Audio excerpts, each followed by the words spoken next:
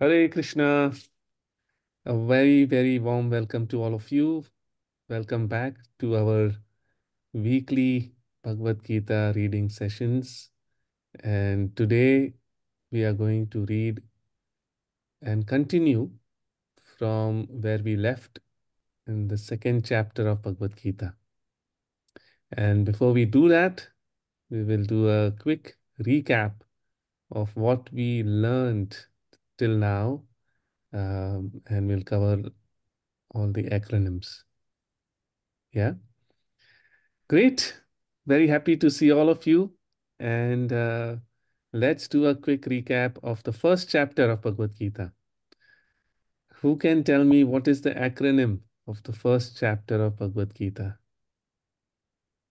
Doubt. Doubt. Doubt. I'll Very go nice. first. Very nice. Great, George. So, can you tell me what does D stand for? D is for Duryodhana and Dhritarashtra. Dhrita Rashtra. Dhritarashtra. Yes. Yes. And what is there in that? What does The Dhritarashtra and Duryodhan say or share? this is Content. where the chapter one starts where Dhritarashtra asks Sanjaya what's happening in the battlefield.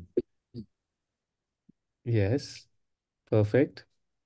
And what does Duryodhan do then?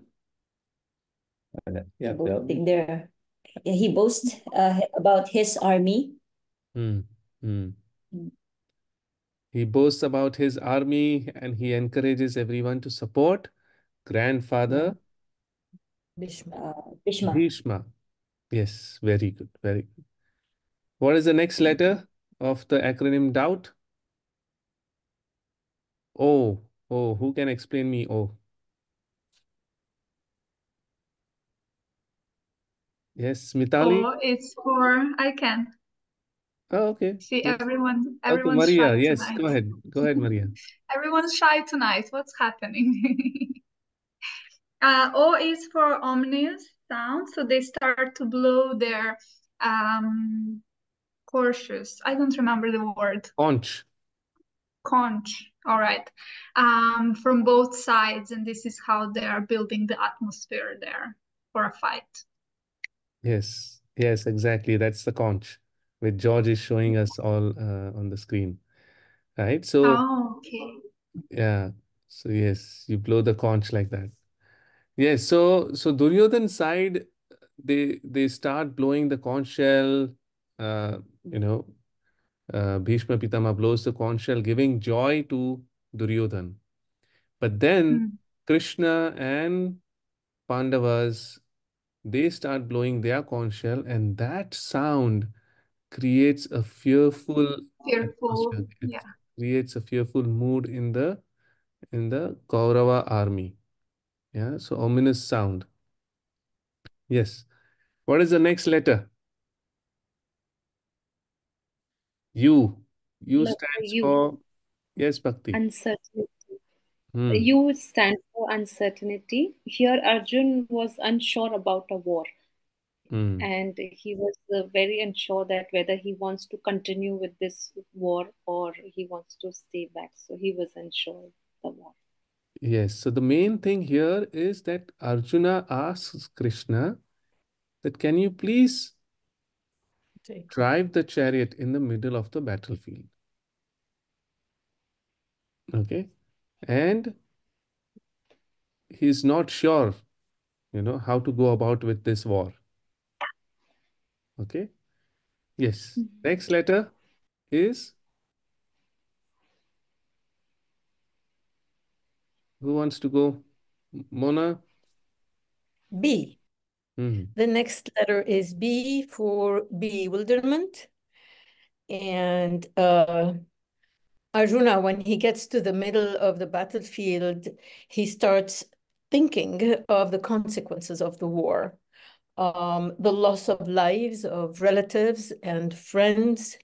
He became very confused and bewildered as to what he should do next. So bewildered meant is mainly he gets bewildered because he sees his grandfather-like figures, he sees his Right. The friends. relative, yes. Yes, he sees. And right, sorry, correct. And then, these were his teachers, these were Mm, his seniors, these were very important personalities in his life. So for him to think about killing them, he became extremely bewildered, yes. yes, yes, yes. And the last letter is T. Mitali, can you share what is T all about? It's turning point. Hmm. Arjuna out of What is the emotional turning attachment. point? Arjuna out of his emotional attachment loses his intention. I think. Arjuna loses what? Emotional out of his emotional attachment Hmm. loses his intention. Desire to fight. Yeah. Fight, He yes. says he throws many arguments as to why we should not fight Krishna. You know, men will die, innocent men will die, and men will die. Then woman will become widow. If woman becomes widow, people will exploit them. Then there will be unwanted progeny. Culture will be lost. There'll be no Shraddha. All those cultures will be lost. And eventually, what is the use of all of this wealth if I don't have anyone to enjoy with? Correct? That's why Krishna, I will not fight. Right? That is the turning point. Yeah, next time I want all of you to quickly share, huh? Because now we are still in the first chapter of the Bhagavad Gita. Next time I'm not going to ask each and every letter. One person will share the entire acronym. Okay, Okay. DOB, yeah, DOUBT. Yeah. Okay, entire acronym one person should share because then we will proceed to the next chapter acronym. Yeah, so like this, we will cover the entire chapter acronym as a recap so that we can remember everything that we've learned so far, right?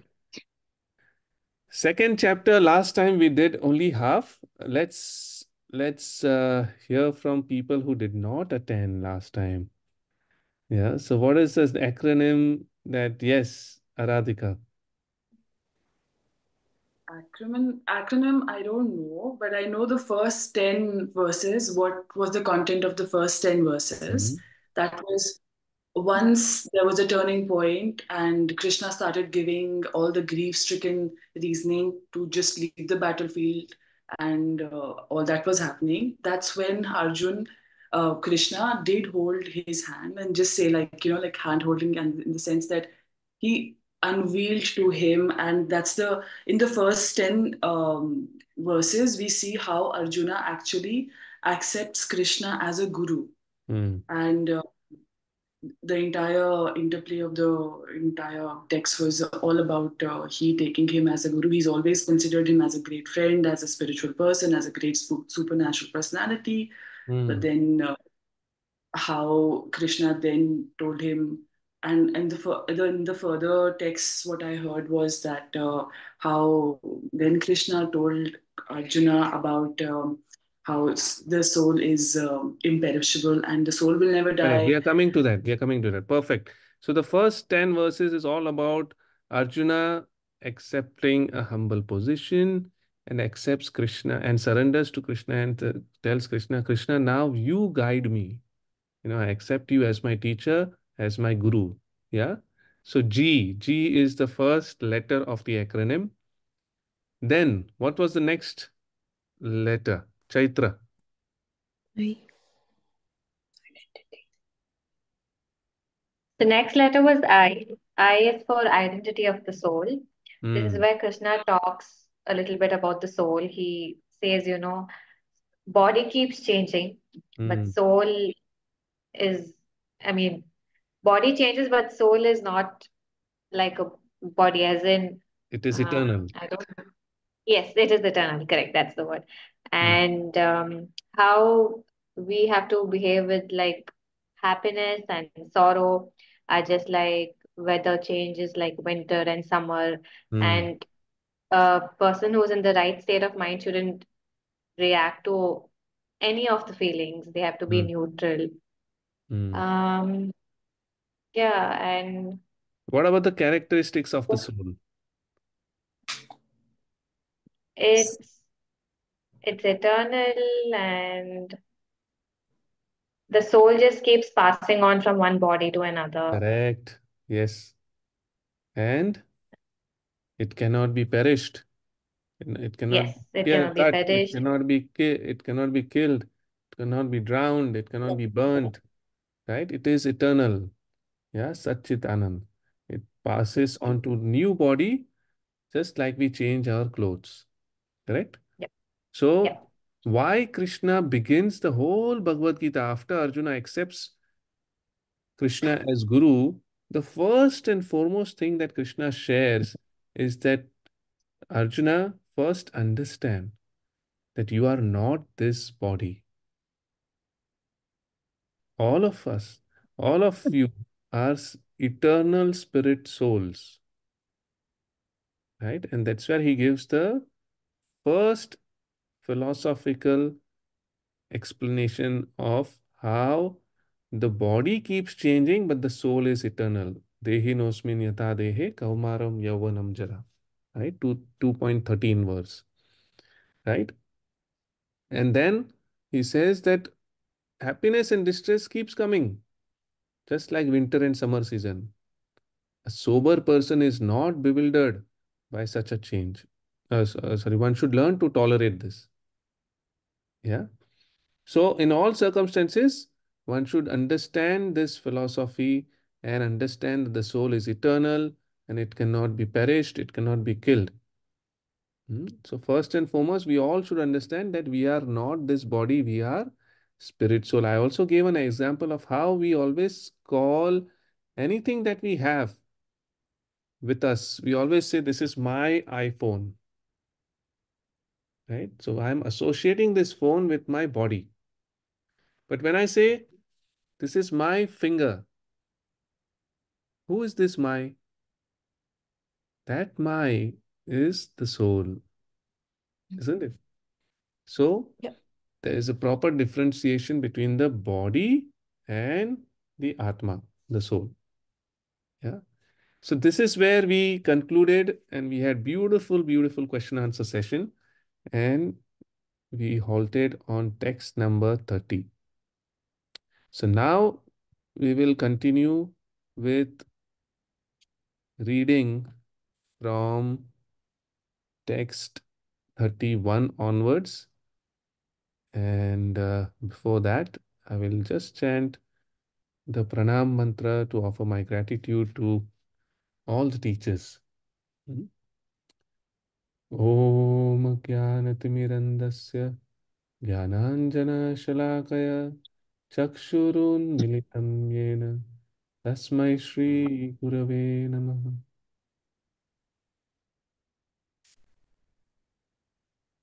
Hare Krishna. So we are going to read from chapter 2 of Bhagavad Gita, chapter entitled Contents of the Gita Summarized. And I'm going to ask all of you to read all the verses and important verses. I hope we have all noted the important verses in the last class. Second chapter onwards, actually, many important verses start popping out. Yeah. So wherever there is an important verse, I will mention to you. So now Krishna concludes the philosophy of the soul, right? In text 30. O descendant of Bharata, he who dwells in the body can never be slain. Therefore, you need not grieve for any living being. Yeah. I'll read the text 31 and then I will ask Maria, Mona, Mitali, Aradhika to read. Text 31. Considering your specific duty as a Kshatriya, you should know that there is no better engagement for you than fighting on religious principles. And so, there is no need for hesitation. Yes. Text 32. O Partha, happy are the Kshatriyas to whom such fighting opportunities come unsought, opening for them the doors of the heavenly planets. Yes. You remember I had discussed that how for a warrior it is a great opportunity to die in the battlefield. Warriors do not like to die a natural death.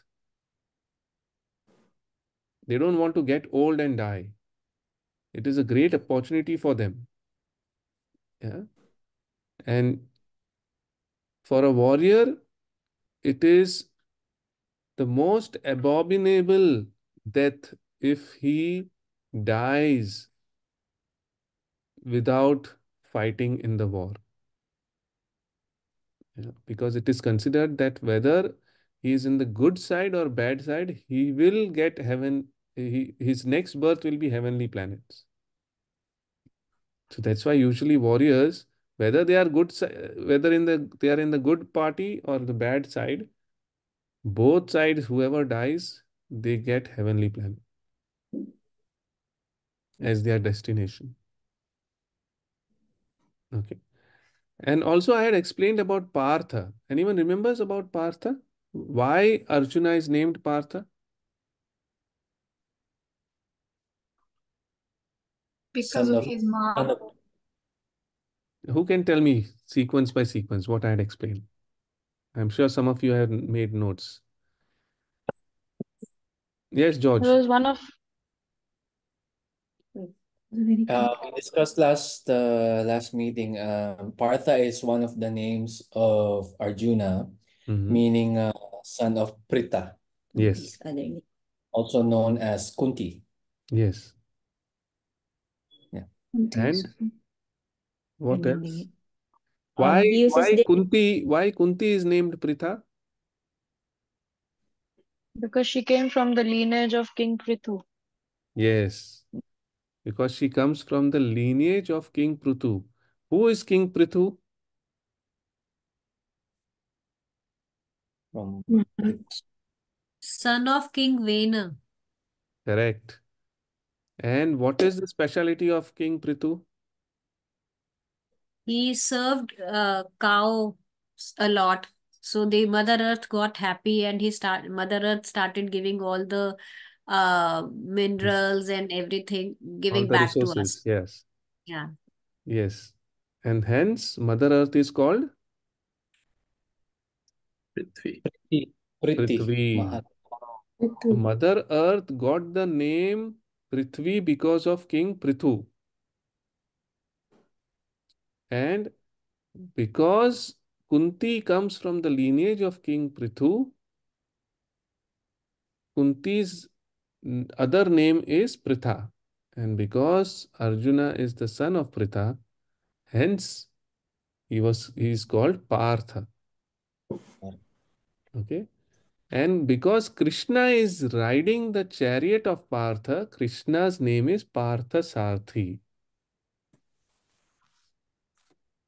Okay. So that's how the So, connection is. Hmm? Why yeah. Krishna addresses Arjuna as Partha? To remind him that, hey, you are not just ordinary Arjuna. You are a person who comes from the great lineage of King Prithu. That's why he addresses Arjuna as Partha. Okay. So, Prabhuji, then Hmm. why he addresses only Arjuna as Parth, not the other siblings? Very beautiful question. I was thinking if is there any intelligent person who will ask this question? Yes. So actually, Kunti had five children, correct? Yudhishthir, Bhima, Arjuna, Nakula, and Sadev. Nakula and Sadev were Madri's children, but still they considered Kunti as their mother, stepmother. But why is Arjuna considered as Partha? Because the moment you say Pandavas, the first person that comes to your mind is Arjuna. Yeah, so Arjuna is representing a representative son of Queen Kunti. Technically, everyone is Partha, But because Arjuna represents the whole Pandava group as the best of the archer, yeah, as the leading force who brought all the wealth to build the army of Pandavas. That's why he is addressed as Partha. Okay?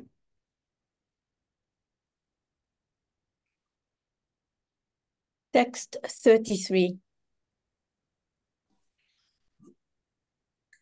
Yes. If, however, you do not perform your religious duty of fighting, then you will certainly incur sins for neglecting your duties and thus lose your reputation as a fighter. Mm. So Krishna emphasizes that, you should perform your duty, right? Because your duty as a Kshatriya is to fight. And if you neglect your duty, you will certainly incur sins. Yeah. And what happens when one does not do their duty is there in the next verse. Yes. Text 34. People will always speak of your infamy, and for a respectable person, dishonor is worse than death. Yeah. Important verse. Text 35. The great generals who have highly esteemed your name and fame will think that you have left the battlefield out of fear only, and thus they will consider you insignificant. Yes. So let's quickly read the text 34. We will I would request everyone to repeat after me the Sanskrit of this important verse, text 34. Hmm? Akirtim chapi bhutani. Yes, can I ask one person to repeat after me? Bhakti, can you repeat after me? And you can unmute and repeat after me. And everyone else also can repeat after me, but keep yourself mute. Yes. Aki- Akitrim chapi, sorry. Hmm. Yes. Akirtim Akitrim, chapi bhutani. akitrim chapi bhutani, Kathayisyanti te vyayam. kathasyanti te vayam, Sambhavitasya chakirtir sambhavitasya chakirtir, maranad atirichyate.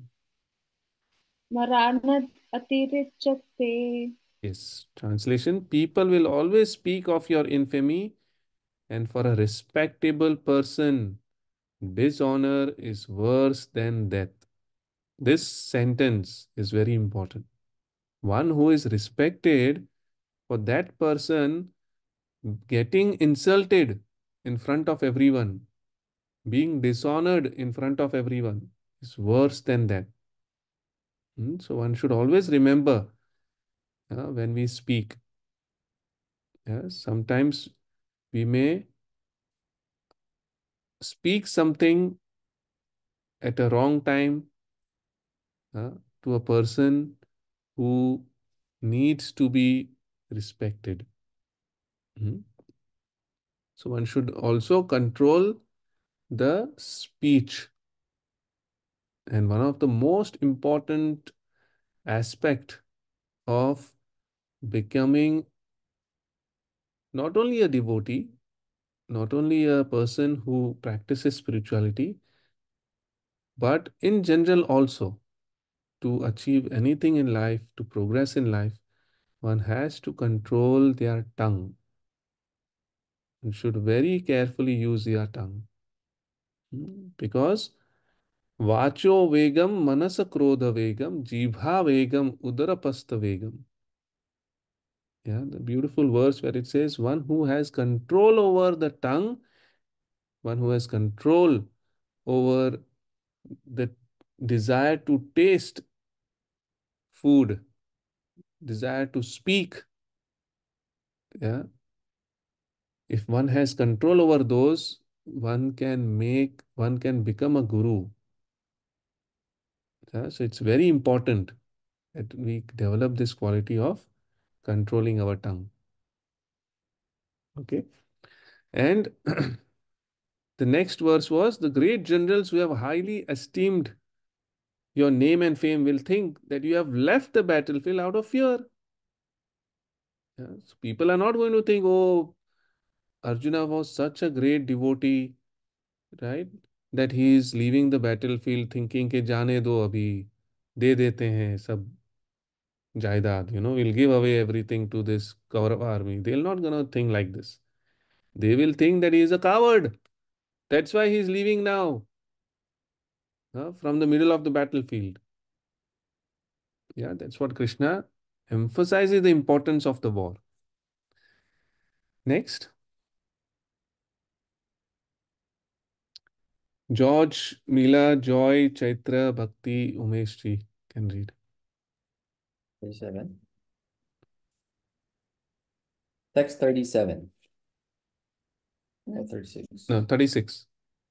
36. Text 36. Your enemies will describe you in many unkind words and scorn your ability. What could be more painful for you? 37. Text 37. O son of Kunti, either you will be killed on the battlefield and attain the heavenly planets, or you will conquer and enjoy the earthly kingdom. Therefore, get up with determination and fight. Yeah, so Krishna explains that look, either you will be killed in the battlefield, still, if you get killed in the battlefield, you'll get heavenly planets where you can enjoy, or you will conquer everything and you'll enjoy here. So it's better to do your duty and fight. Hmm? So all of us also must realize that it is very important to continue doing our duty even if we don't like. Sometimes as a businessman or as an employee or as a mother or as a father or as a wife or a husband or as a daughter and a mother, one has to do their duties based on the responsibilities that we carry with that position. One should not shy away or run away from that. Okay. Next. Text 38. Do thou fight for the sake of fighting without considering happiness or distress, loss or gain, victory or defeat. And by so doing, you shall never incur sin. Yes. So do it for the sake of fighting, because that's your duty. Right? Whether you lose or win, that's a different thing. Yeah. Yes, Joy. Harinam ji, in line with what is happening these days all around the world, from this text 32 to text 38, what we have read till now, does this also incite people to, fight on religious grounds, and, people asking people to come to fight, and if you only fight for your religion, you will attain heaven, you will attain eternity, and does this go in with that, or how people are brainwashed, and it is something in the similar lines? I just want guidance on this. Yes. So see, one thing is that we have to understand the context on which Krishna is sharing this with Arjuna. First and foremost, there were multiple attempts for negotiating with the Kaurava army why we should not fight. Correct? Krishna went as a mediator, but still they were not agreeing. They said, I will not give even a piece of land that sticks to the tip of a needle. Correct? Second, the entire thing was created in a way which was out of cheating in the gambling match. And that's how they stole everything from the Pandavas. Right? All of this, and there were multiple attempts to assassinate them when they were banished. Correct? So, after all of this, when Krishna speaks Bhagavad Gita knowledge to Arjuna, any which ways war was inevitable. Whether Arjuna fought or did not fight, it was inevitable. Correct? Yeah. This discussion that happened between Krishna and Arjuna was a private discussion. You should never forget this. This was not Yeah. a public lecture. Oh, everyone should fight. No, Mhm. it was a private discussion specifically meant for Arjuna to inspire him to do his duty. And as a warrior, his duty was to fight. This does not mean that all of us who have a normal day job as an IT in whatever field, and we have to take the weapons now and go and fight. Okay, this discussion doesn't mean that everyone has been encouraged now to leave their yoga teaching or leave their business or healers or whatever and go and take weapons and fight. Okay. Another thing is that, see, we don't know what inspires other people's faith or practices to go and kill everyone. What we understand that is that if any person is genuinely practicing spirituality, if any person has love for God, he will naturally develop compassion for every living being, not just humans. Every living entity, he will develop natural compassion. So violence is never promoted. Yeah, if someone really loves God, the most natural thing that develops is compassion towards everyone, and that's what Arjuna did. In the first chapter, the reason why he did not want to fight was compassion towards everyone. But then Krishna had to inspire Arjuna that yes, compassion is needed, but not in this case, because already everything has been done to take care of it. Everything has been arranged. All the 18 Akshayani Sena is right in front now. Now you are in the middle of the battlefield. Now you can't run away. You'll be called a coward, right? As a Yeah. Kshatriya, as a fighter, as a warrior, now your duty is to fight. All that you wanted to do, if you would have done all this before, that's a different thing. Now, when you're in the verge of doing your duty, you're running away out of emotions. You understood the whole context of this? Yeah.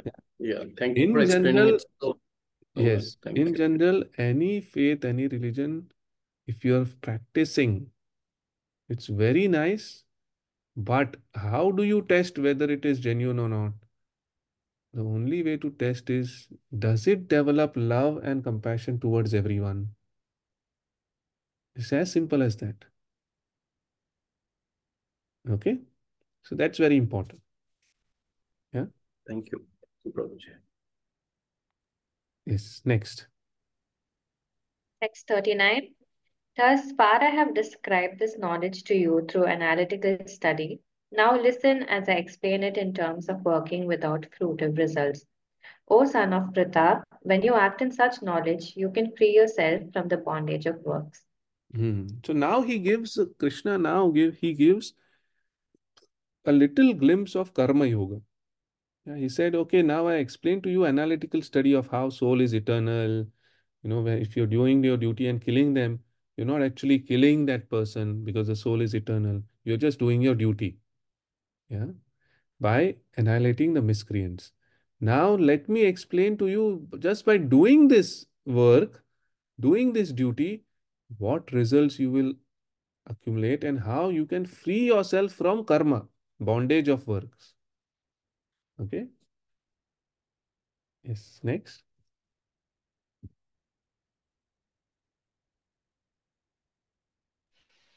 Text 40. In Hmm. this endeavor, there is no loss on or diminution, and a little advancement on this path can protect one from the most dangerous type of fear. Yes. Very, very important verse. Please mark a star for text 2.40. Yeah. And I request, since Bhakti read this, I request Bhakti to again repeat after me. Okay. Neha Bhikrama Nasosti Neha Vikrama नासस्ति Pratyavayo na vidyate प्रतनावायो न विद्यते Swa alpam apiyasya dharmasya स्वा अल्पम् अपि अस्य धर्मस्य Trayate mahato bhayat. त्रायते Mahato भयात्. Yes. In this endeavor, there is no loss or diminution, and a little advancement on this path can protect one from the most dangerous type of fear. So, practicing bhakti, practicing Krishna consciousness, there is no loss. And even little advancement that we do in our Krishna consciousness, in our bhakti, it can protect us from the most dangerous type of fear. Hmm? What is the most dangerous type of fear?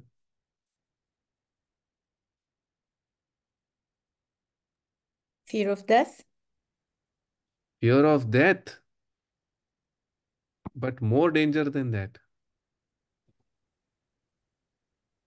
Fear of not living the life we've wanted. Huh?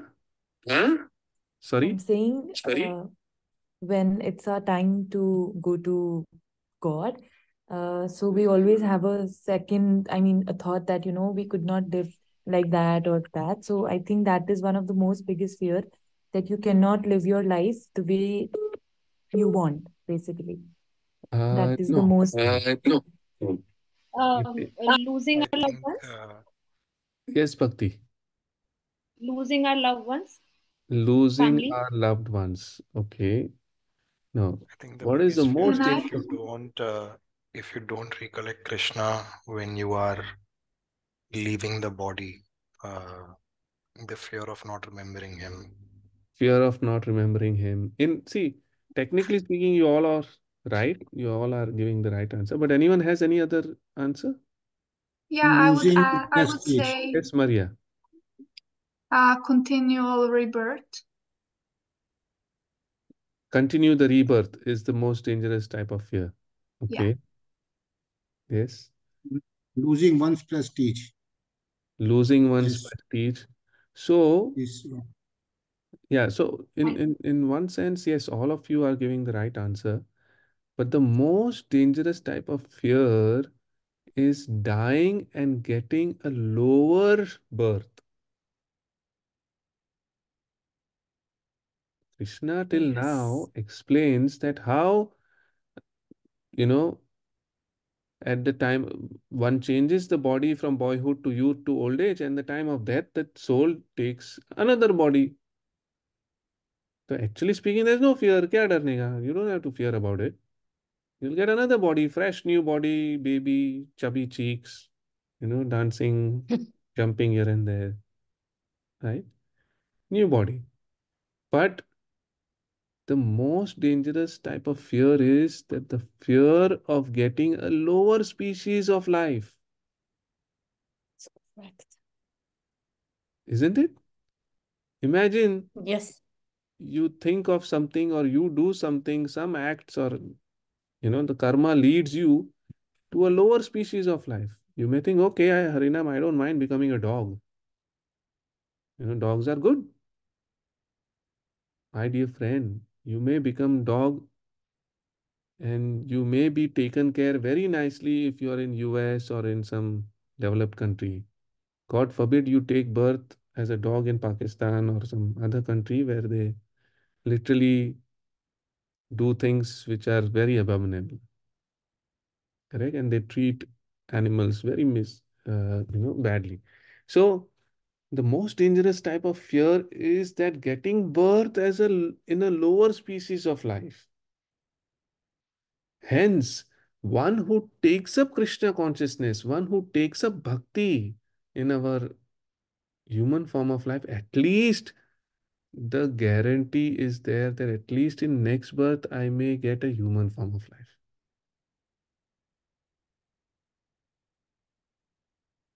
You understood? Yeah, that's why Krishna emphasizes this, that even small endeavor in this regard saves us from the biggest of dangers. But Prabhu, if you're born as a dog, if somebody takes a birth lower and goes into a dog's life, you wouldn't know that he was a human before. He would be born and he would lead with a dog consciousness. Correct. But it's just that, of course, I understand the bigger picture that, we are digressing, like we are going back in the path, and then nirvana will be like liberation will be longer. So Correct. I get that. Yeah. So But we never thought this was a fear. I mean, I don't know how many of us in the class have ever thought of this fear. yes, that's the So thing. thank you for We giving never, us a real. yeah. Because of lack of knowledge does not mean that it will not happen. Because I don't know there is a camera on Sheikh Zayed Road does not mean that if I speed, I will not get fine. The law is there. Law of karma is such that we don't know many things, but that's what happens as per the law. So yes, now just for an example, I gave the dog example. What if we become a cockroach or some insect or something, right? So we don't know. But for one who is knowledgeable, they will immediately take the steps.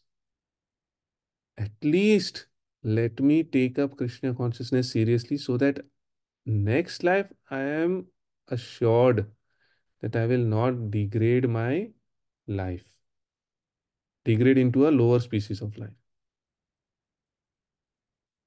You understand? Yes. So please mark this important verse. Huh? Next. Harinamji, sorry, one question. Yes, So do you mean that being born as a human is like the higher form of birth? absolutely. This we discussed in the previous sessions also that getting a human form of life is so rare. Only in human form of life one has higher intelligence, discrimination power, and anyone remembers third one? Reasoning power. Correct?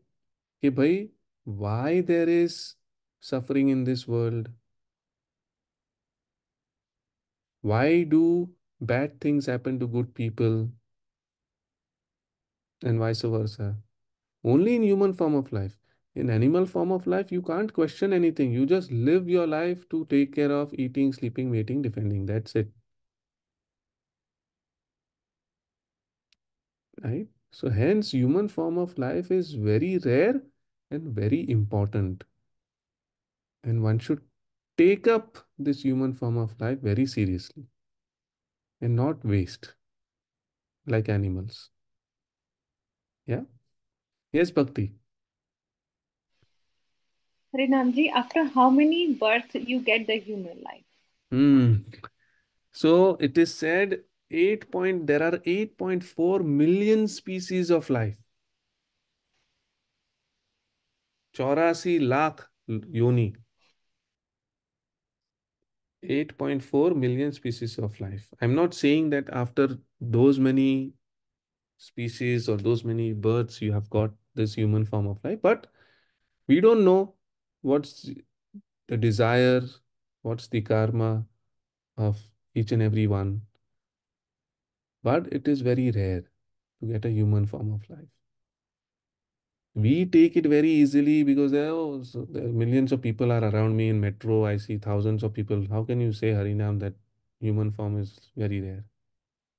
But when you compare with the millions, billions, and unlimited number of living entities that exist,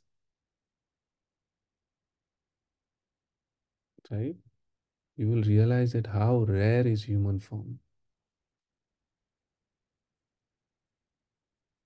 Correct?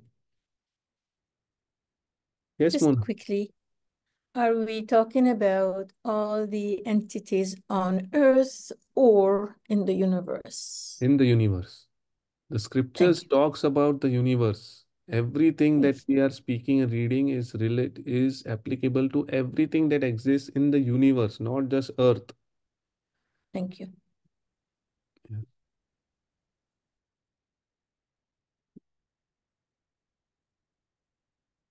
Yes, so let's proceed. Next. Hare Krishna. Verse 41. Those who are on this path are resolute in purpose, and their aim is one. O beloved child of the Kurus, the intelligence of those who are irresolute is many branched. Hare Krishna. Yeah. Yeah, this is very simple to understand. Next. Yes, Sylvia, Sonia, Anirudh, Dana, and Lipika.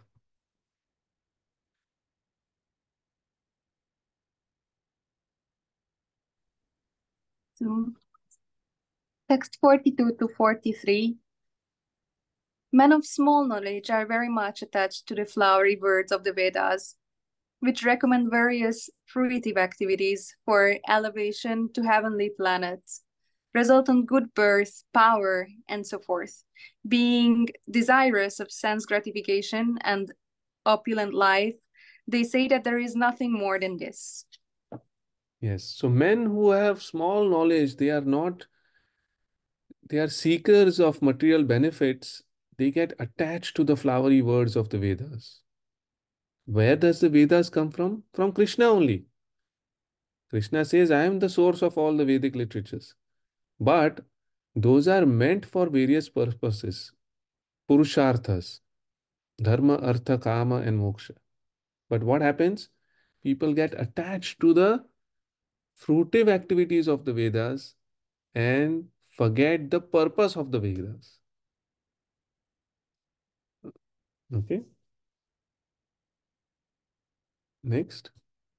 Text 44. In the minds of those who are too attached to sense enjoyment and material opulence, and who are bewildered by such things, the resolute determination for the devotional service to the Supreme Lord does not take place. Yes. So the very fact that all of you are desirous to read Bhagavad Gita and dedicate your Thursday evenings proves that at least you are all not too much attached to sense enjoyment and material opulence. Yeah. Because those who are too attached to all of these things, they do not have interest in devotional service to the Supreme Lord. They do not have interest in such topics. Yeah, that's why you see very few people are interested in reading such literatures. Correct? But like if I'm enjoying this, then sort of I'm still serving that enjoyment, no? Sorry, can you share again, Sylvia? If I'm enjoying these lectures, let's say, then I'm still doing it for the enjoyment as well. Like, I Yes, mean, to me, that's like a question of like the selfless act. Is it really always selfless? Because if I'm getting joy out of it, doing something that is like practically selfless, then it's not selfless again. yes. So the So, thing is, yeah. yeah, there is goodness and there is pure goodness. Yeah, what is pure goodness? When you do any spiritual activity, okay, that is pure goodness. Correct? So enjoyment is not bad. For example, what is a sinful activity?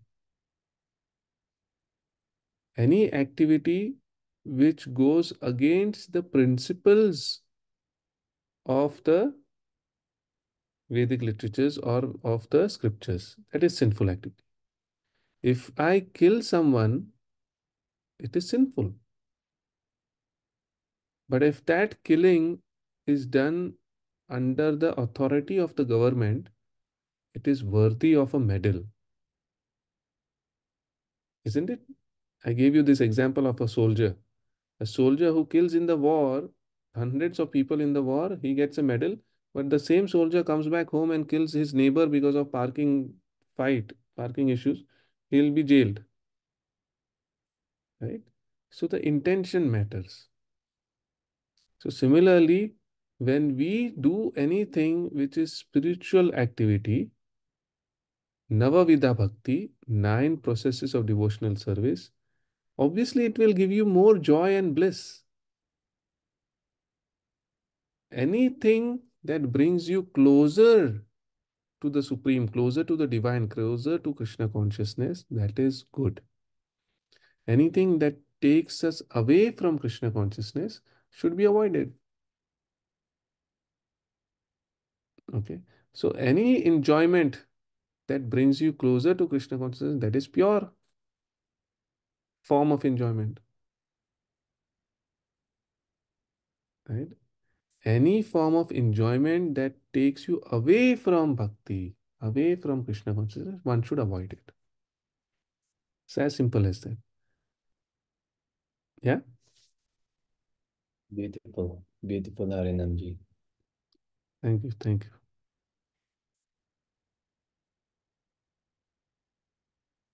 Yes, next. Text 45.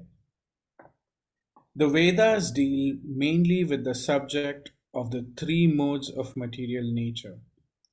O Arjuna, become transcendental to these three modes. Be free from all dualities and from all anxieties for gain and safety, and be established in the self. Yeah, so this is the first verse, first time Krishna now talks of 3 modes of material nature. Anyone remembers these 3 modes of material nature? Yes, Maria? Tamas, Rajas, and Sattva. Very good. Yeah. So goodness, passion, and ignorance, the 3 modes of material nature. Yeah. So what does Krishna say?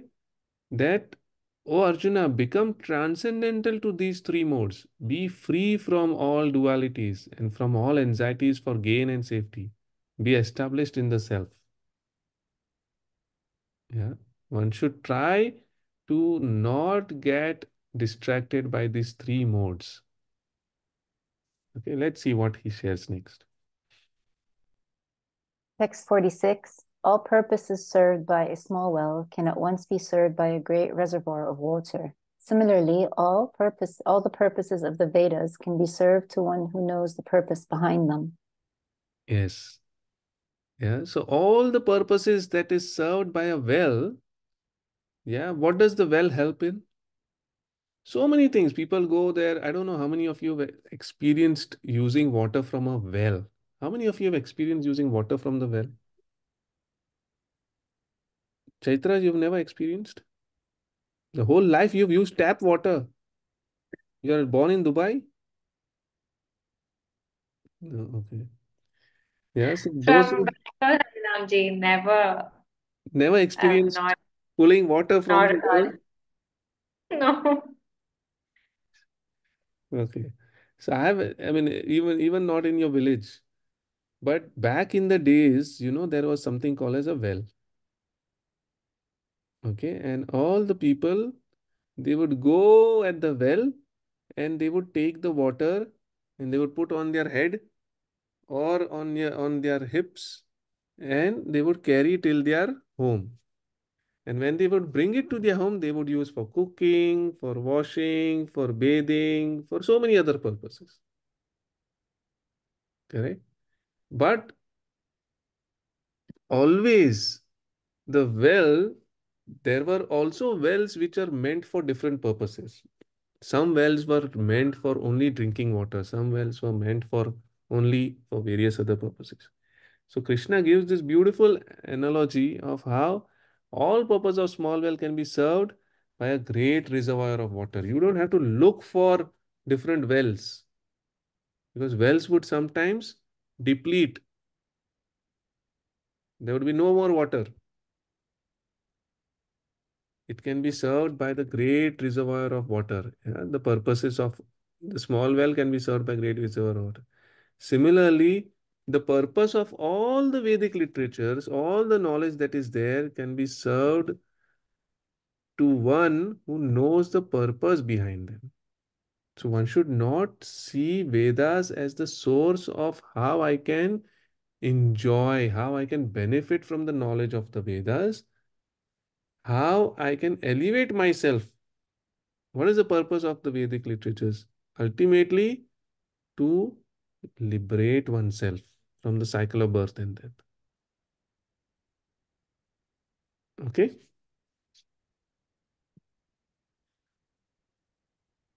Next.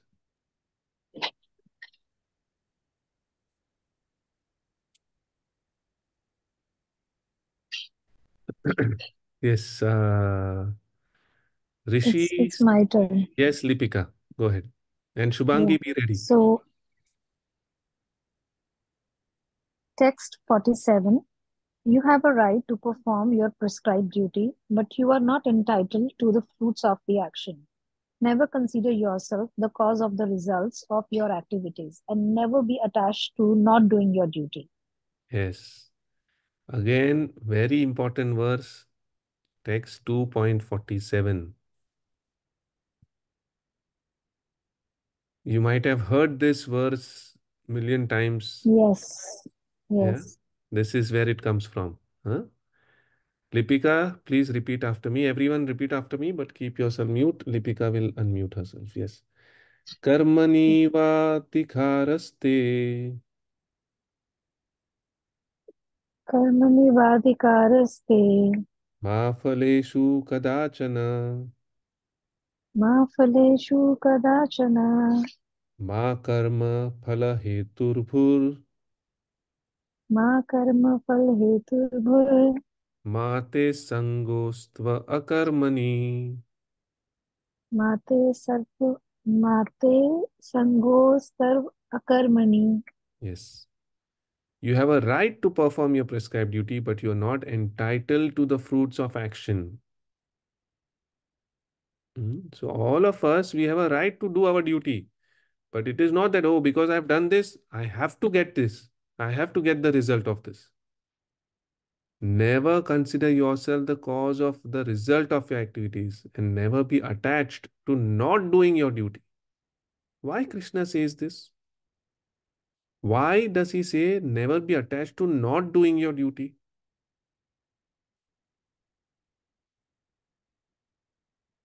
See, what is the first thing Krishna shares? That one should do one's duty, but you are not entitled for the fruits. मतलब मैंने काम किया, I have done work, but I should not expect the result or the fruits of the work. And not only I should not expect anything, I should not think that I have done all of this. So one may think that, Arey, I should first do my duty. On top of that, I should not expect anything. And I should not think also that because of me, this duty has been done, this work has been finished. So why should I do any duty?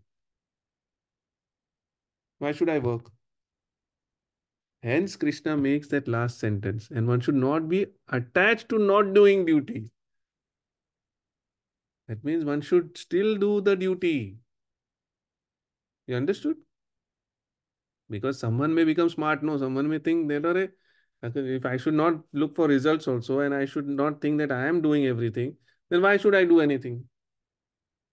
I'll just sit quiet and be like this, not do any work. Let my wife do everything, or let my parents do everything." No, one should continue doing their duty. One should not get attached to not doing their any duty. One should not become lazy, in short. Okay? In all aspects, one should do their duty. Okay?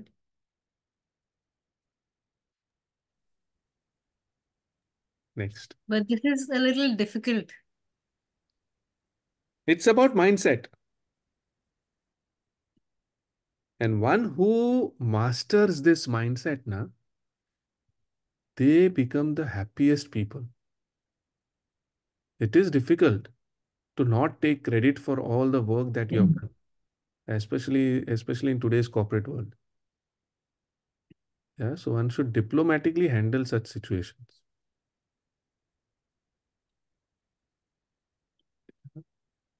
So I always tell my team, always make your to-dos daily, weekly, monthly responsibilities. Everyone in my team, I have given them a list. I said, make a whole list of what all things you do daily, what all things you do weekly, what all things you do monthly, and follow that. And if you're doing that, that list becomes part of your KRA. It's as simple as that. People who don't track this and track how much time you're spending on each of this work.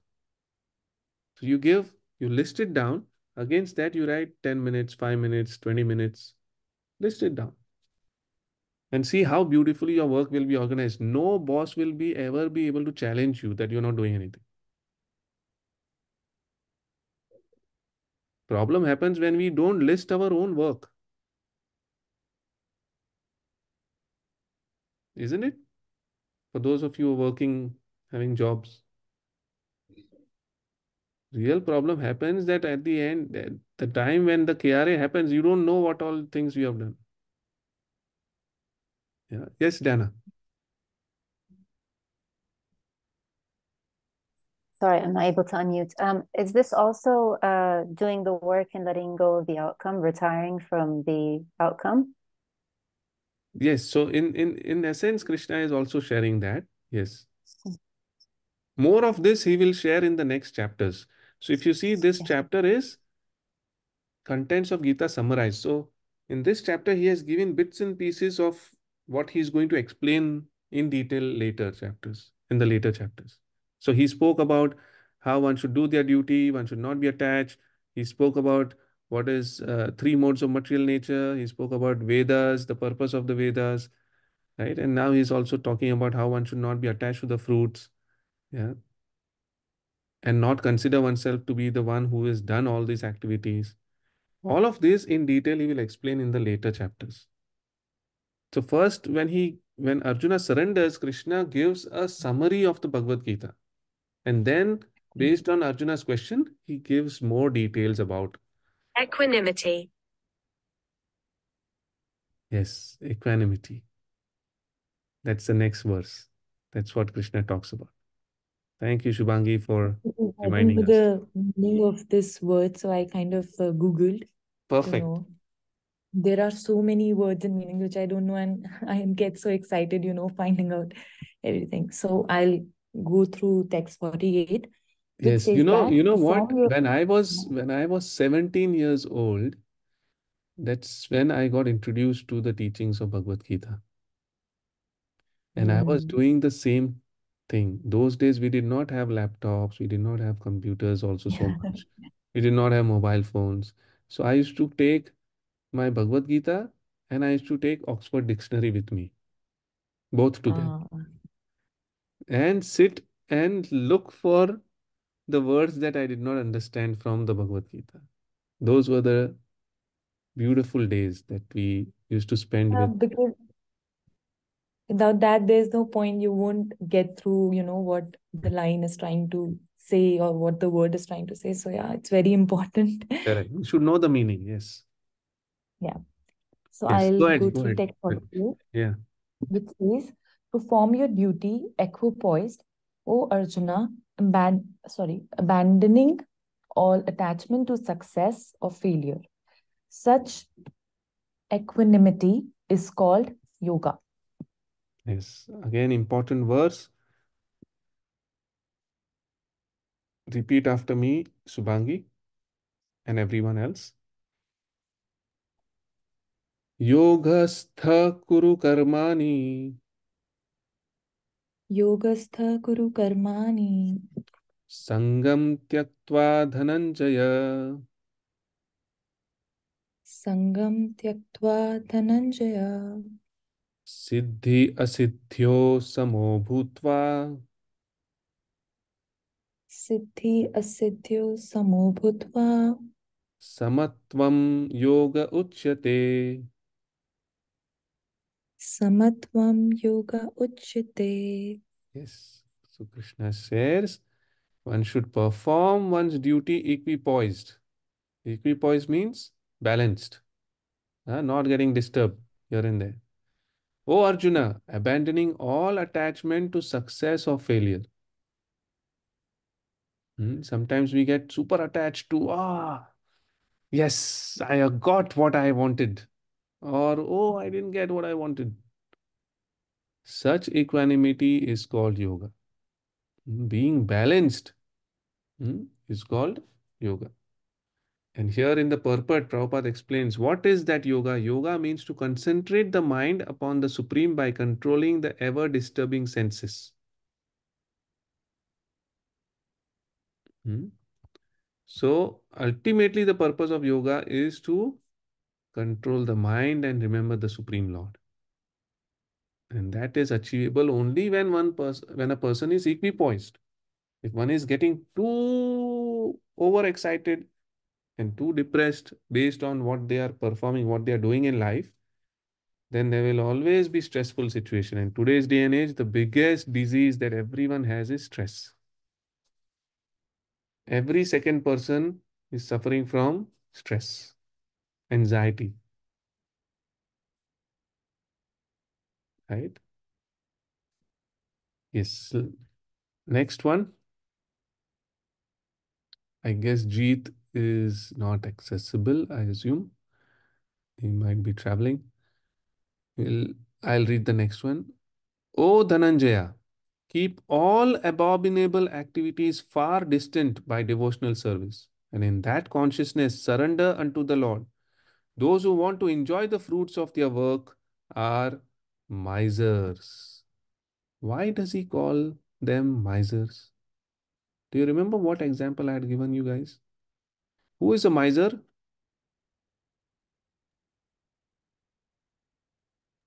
One who Stingy doesn't like to spend anything. What is the juicy word?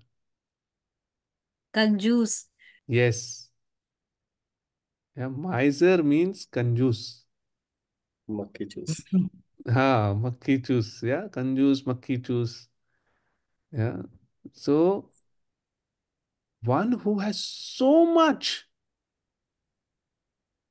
of wealth, of money, of resources, but does not spend even a little for his own benefit. Forget about others. Others, so he will not spend, but even for himself, he will not spend. That is a miser.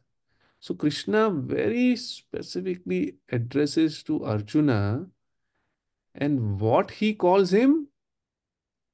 He calls him Dhananjaya. Can you imagine? Dhananjaya means, O conqueror of wealth. On one side, he is calling Arjuna as conqueror of wealth because he brought so much of wealth and resources to make this war happen. And on the other side, he is giving the example of being a miser. Yeah, because having all the resources of having good intelligence, higher intelligence, reasoning power, discriminating power, still as a human being, if we continue to lead a life of how we can eat better, how we can sleep better, how we can mate better, how we can defend better, then it's a miser. You're using your intelligence only for these petty things to enjoy your senses. That's it. That's why he gives this example. Next. Is it me after you now? Yes. Okay. Yes, we are now. From beginning. Text 50. A man engaged in devotional service rids himself of both good and bad reactions, even in this life. Therefore, strive for yoga, which is the art of all work. Yes, important verse. Please note. Text 2.50. Maria, repeat after me. And everyone also can repeat. Buddhi yukto jahatiha Buddhi yukto jahatiha ubhe sukrita dushkrite ubhe sukrita dukshte dushkrite. dushkrte. Yeah. Tasmad yogaya yujyasva Tasmad yogaya yujyasva yoga karmasu kaushalam. yoga karmasu kaushalam. Yes. Krishna says a man engaged in devotional service rids himself of both good and bad reactions even in this life. Therefore, strive for yoga, which is the art of all work. Mhm. So he is emphasizing that one should take up to devotional service sincerely. Whenever we get opportunity to render any devotional service in any spiritual activity, one should take it up enthusiastically. Don't use your so-called intelligence. No, I don't like to do this. I don't want to travel so far. Yeah. Just take up, engage your body, mind, and senses in devotional service and see how blissful your life will become. Not only you get rid of your bad reaction, even good reactions. That means no karma. Akarma one performs. And when there is akarma, no reaction. That means no rebirth. Yeah. Next.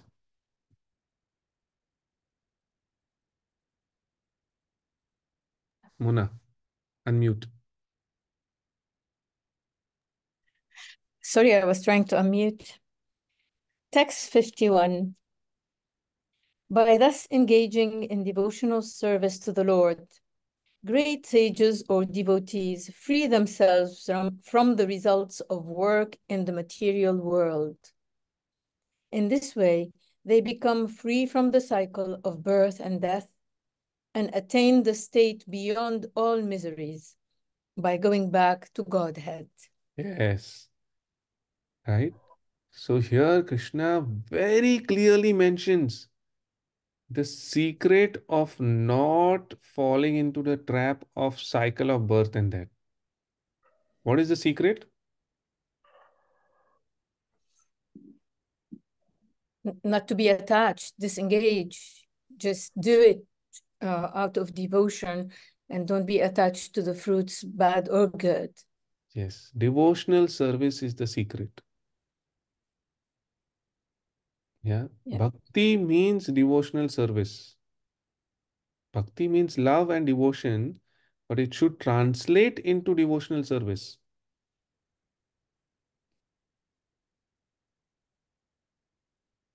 Correct? Yeah. So it's very important to understand that one should take up devotional service. And Krishna says, one attains the state beyond all miseries.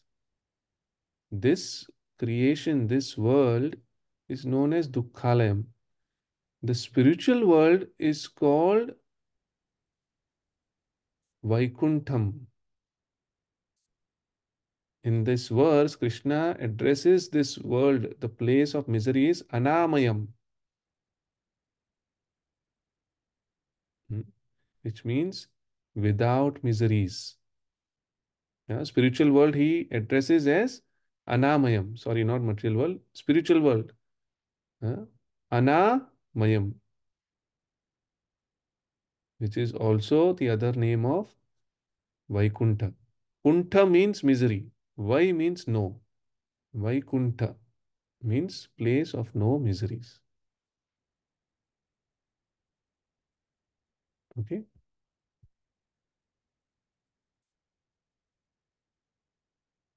Yes. Next.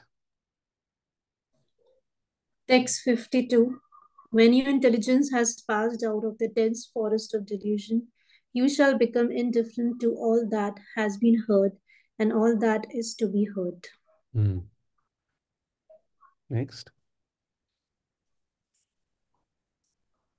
When your mind is no longer disturbed by the flowery language of the Vedas, and when it remains fixed in the trance of the self realization, then you have attained the divine consciousness.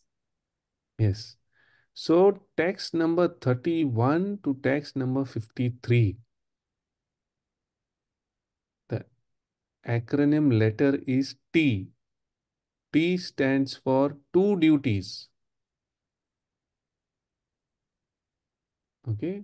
So if you notice, Krishna first shares that first and foremost your duty is towards your position, your designation, your situation that you are in. So as a warrior, as a Kshatriya, your duty is to fight. So each one of us have two duties. One, the duty towards our situation, our position, our material duties. And second most important duty is spiritual duties, devotional service, duty towards your soul, your own soul. Material duties you are doing for others. And you're doing for your body to maintain your body. But the other duty is spiritual duty, which is for your own soul, so that you can come out of the cycle of birth and death. So, text 31 to 53, he talks about two duties. T stands for two duties. Okay? Yes. Next.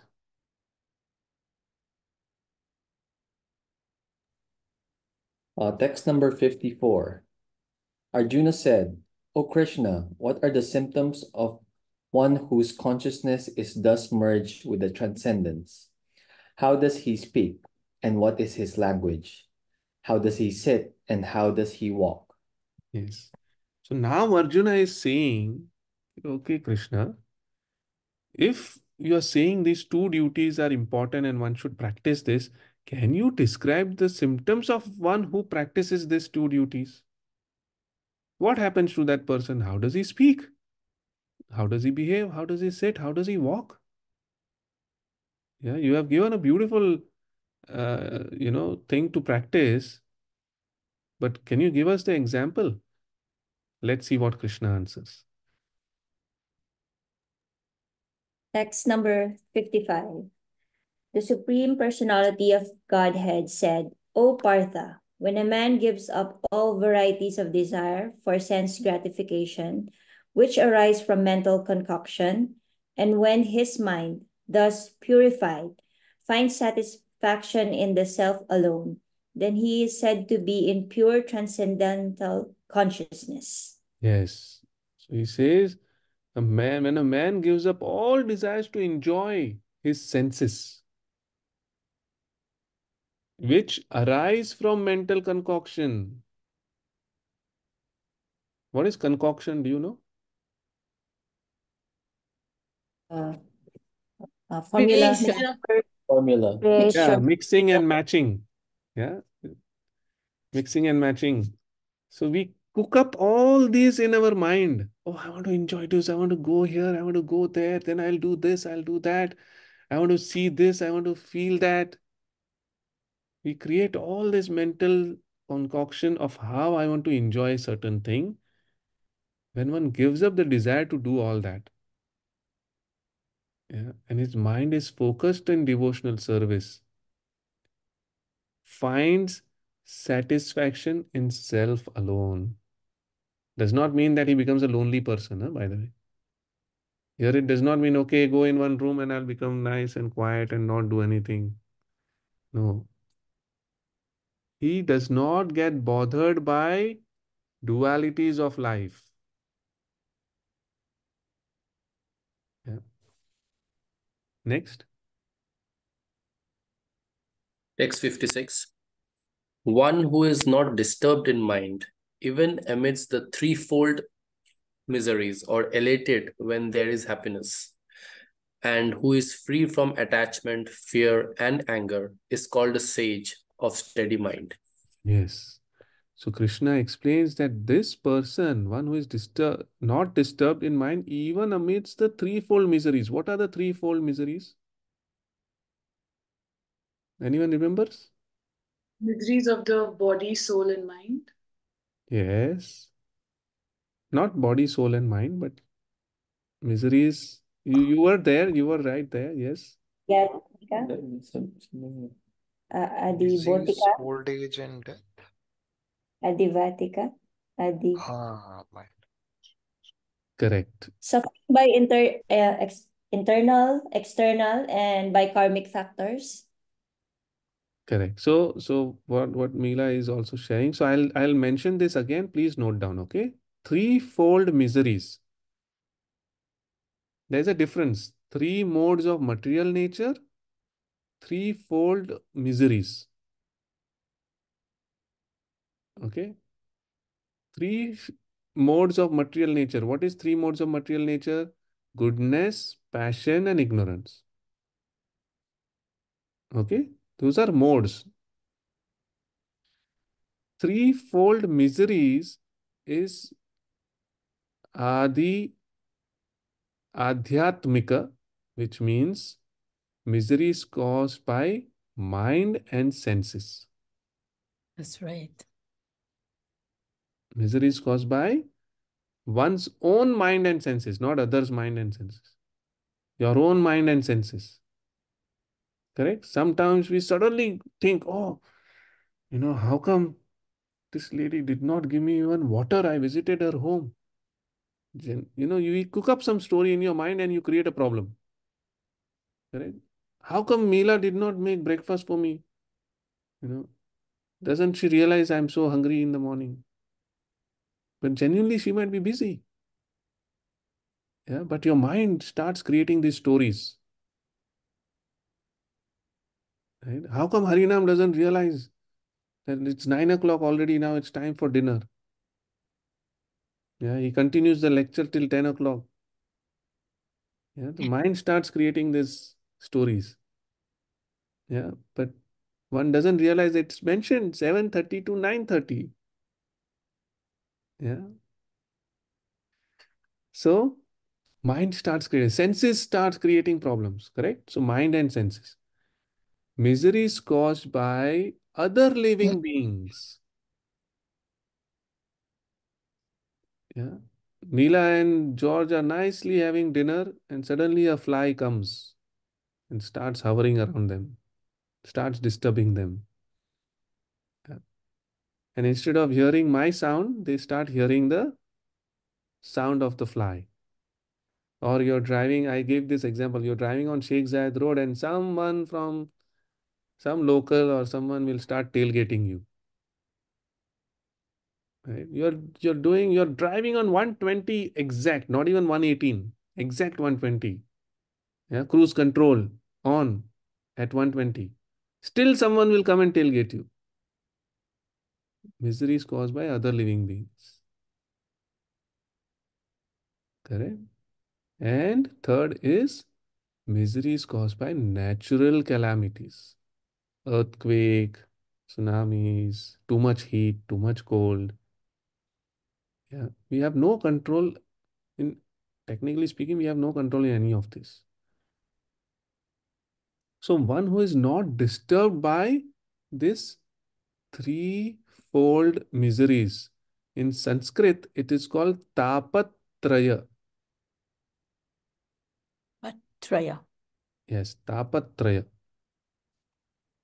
And that's why we always chant Om Shanti, Shanti, Shanti three times.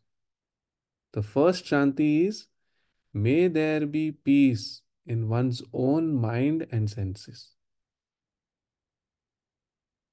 May there be peace in other living beings. And may there be peace in nature. That's why we chant Shanti, Shanti, Shanti 3 times. It is not, oh, let's chant 3 times so that it sounds good. That should be the mood when one chants this 3 times. Okay? Yes, Joy. Yeah, Hariramji, why do we use Om before we say Shanti Shanti? Just because it's auspicious, or Auspicious sound, yeah. It is the sound of oh, creation, universal sound, yes. And also addresses the Supreme Lord. Krishna says in the Bhagavad Gita later chapters, I am the syllable Om, Arjuna. oh, okay. Yeah. Yes.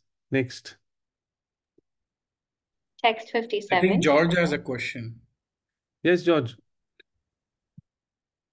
Yeah, it's just a funny question, Harinamji. So, text 56, say for example, after that heavy rain and it's like flooded now in your basement, and then you come down, the water is like up to your body, and your car is completely submerged underwater. Mm.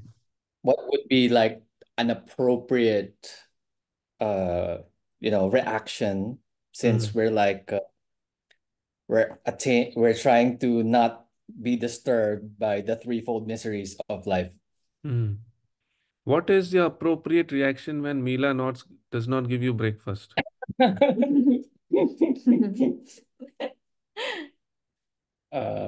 You just Oh. tolerate, isn't it? Tolerance. Mm. Krishna, again and again, if you notice in the whole Bhagavad Gita, one of 2 lessons he continuously gives again and again: patience and tolerance.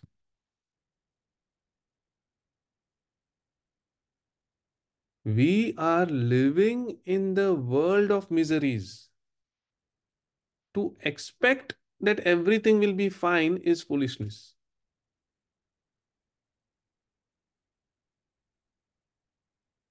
To expect that everyone will behave the way we want them to behave is foolishness.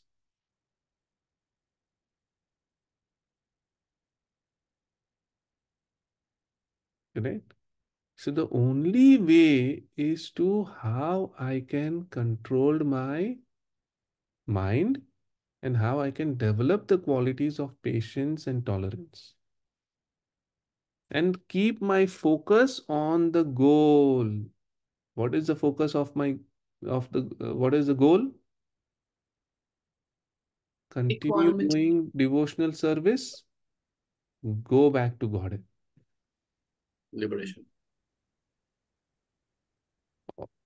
And while keeping that focus strong, I continue doing my duties. That's what Krishna in the whole Bhagavad Gita emphasizes on. Yeah?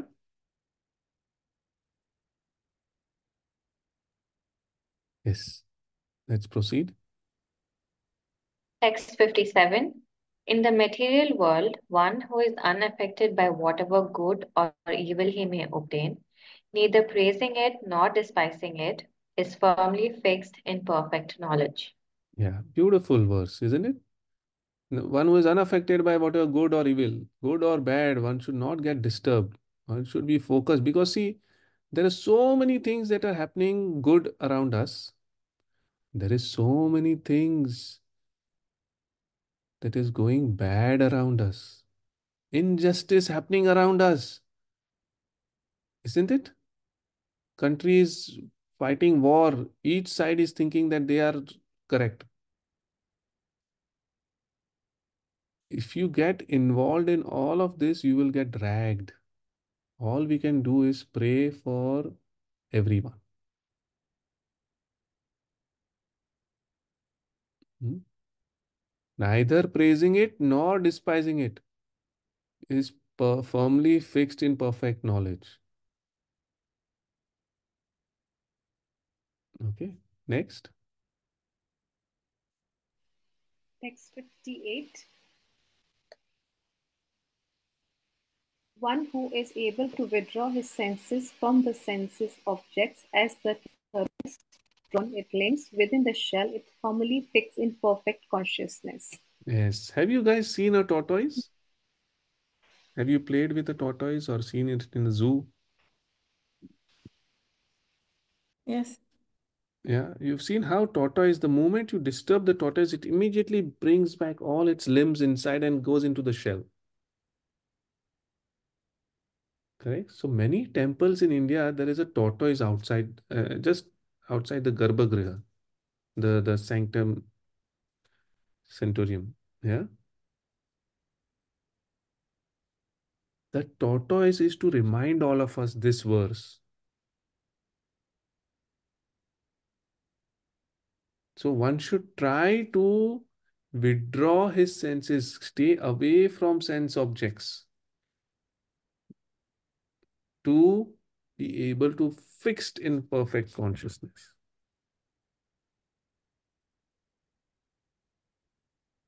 You understood? Anything that distracts us from our goal, one should become like a tortoise.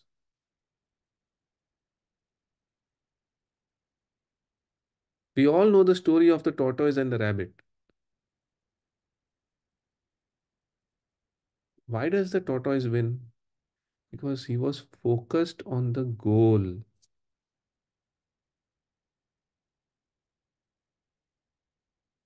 Yeah, the focus is very important. Many times we blame, oh, this was my idea. I didn't, someone else took my idea and did this. And forget about what others are doing. We are more worried about what others are doing than worrying about what is my own goal in life. Whether it is your goal in your professional life or your personal life or anything that you want to achieve in life.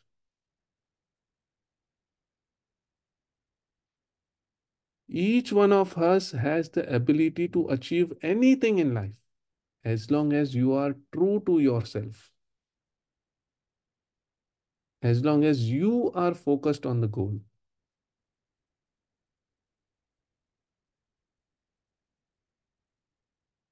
So hence Krishna also shares that how one should focus on your goal, your to achieve anything in life, whether it is spirituality or it is even material life.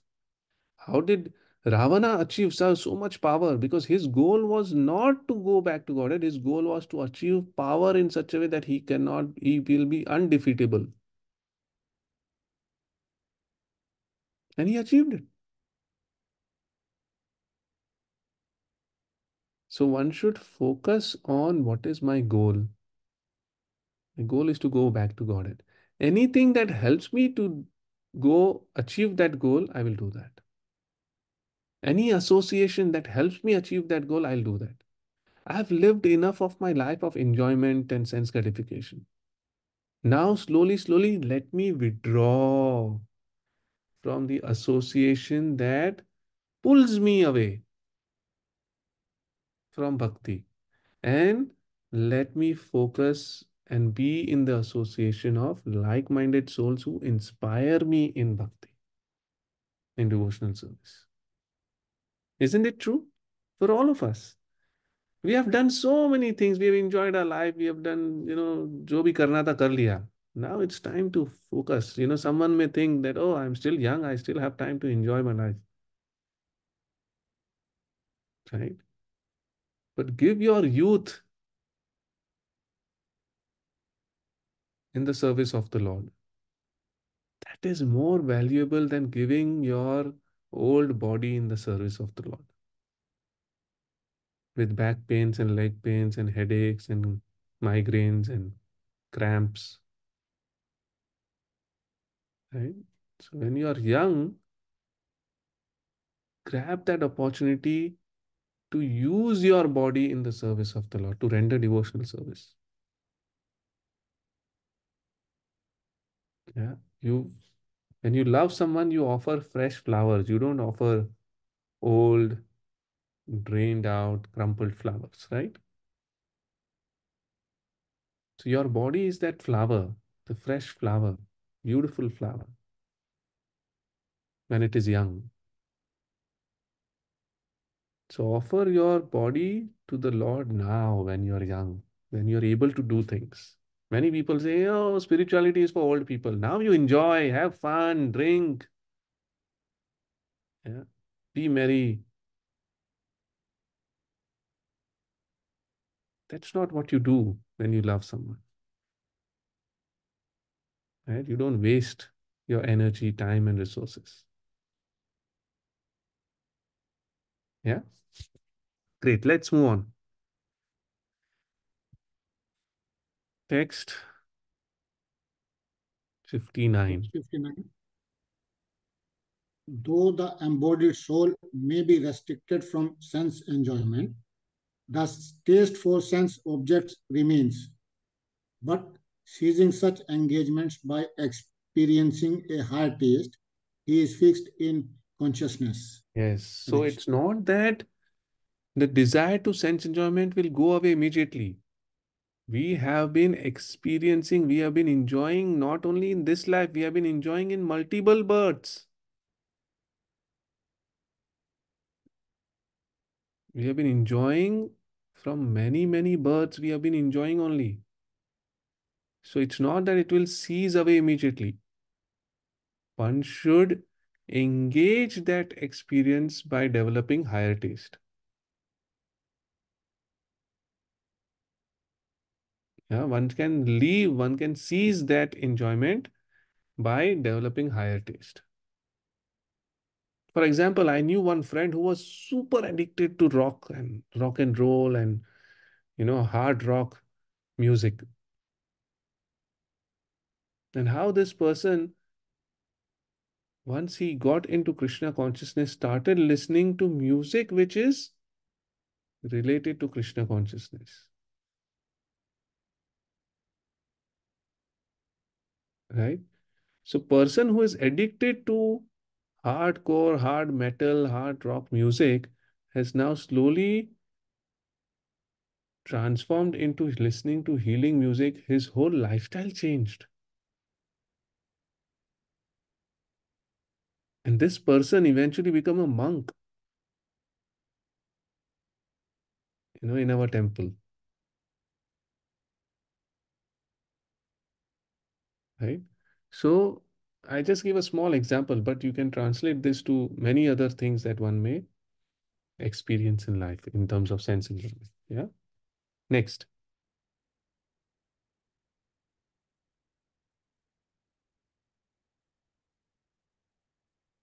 Who is there?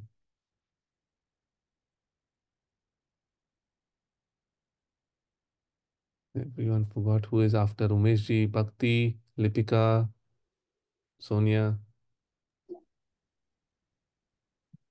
I'll read. Yes, go ahead. Yeah, okay. Text 60.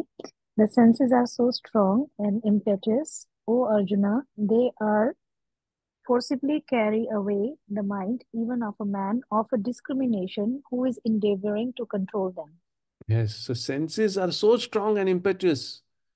Oh, Arjuna, they forcibly carry away the mind, even a man who is man of discrimination who is endeavoring to control them. Yeah, so even Krishna knows that senses are very strong. They drag you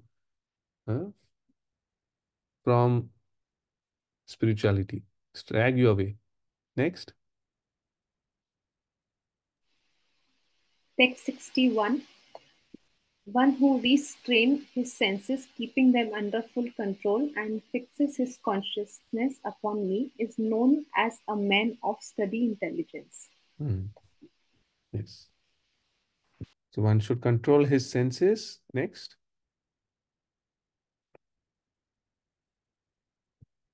Sylvia.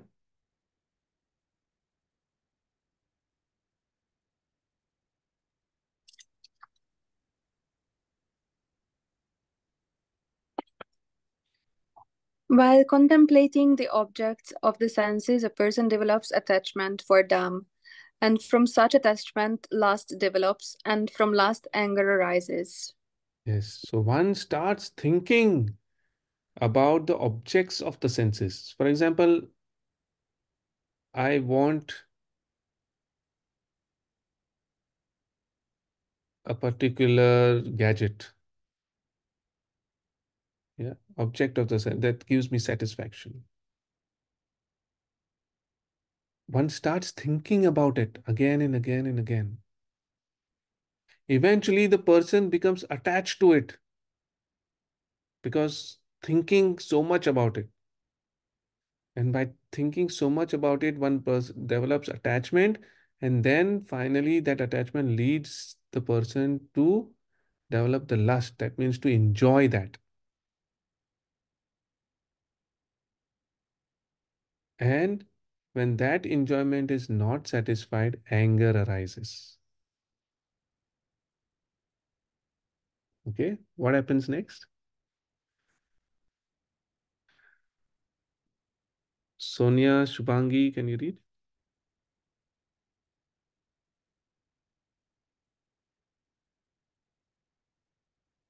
I think Sonia is not I'll available. do. Yes, Lipika, go ahead. Yeah.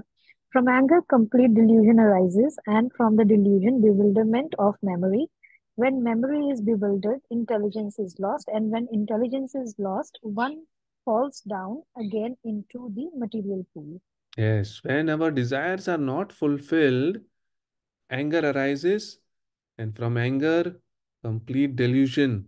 Yeah, you get frustrated, and in that frustration, we bewilderment of memory. You forget all the good things the other person has done, or you forget all the good things that you were living. You forget that you are, you forget to be grateful for what you have already in life. Yeah? And when memory is bewildered, intelligence is lost, you speak harsh words, you lose the relationship, you lose the friendship, and when intelligence is lost, one falls down again in the material pool, feels miserable. Oh, what have I done? Yeah. So Krishna is giving a beautiful example of how one gets into suffering, how one falls down into suffering. Yeah. Next. Um, but a person free. Okay, sorry. Yes, Shubhangi, go ahead. Text 64. But a person free from all attachment and aversion and able to control his senses through regulative principles of freedom can obtain the complete mercy of the Lord. Yeah. Free from all attachment, aversion, and able to control his senses through regulative principles of freedom. Yeah, we all have freedom to do whatever we want in life. But if it is regulated, then all of this can be possible to control. Yeah.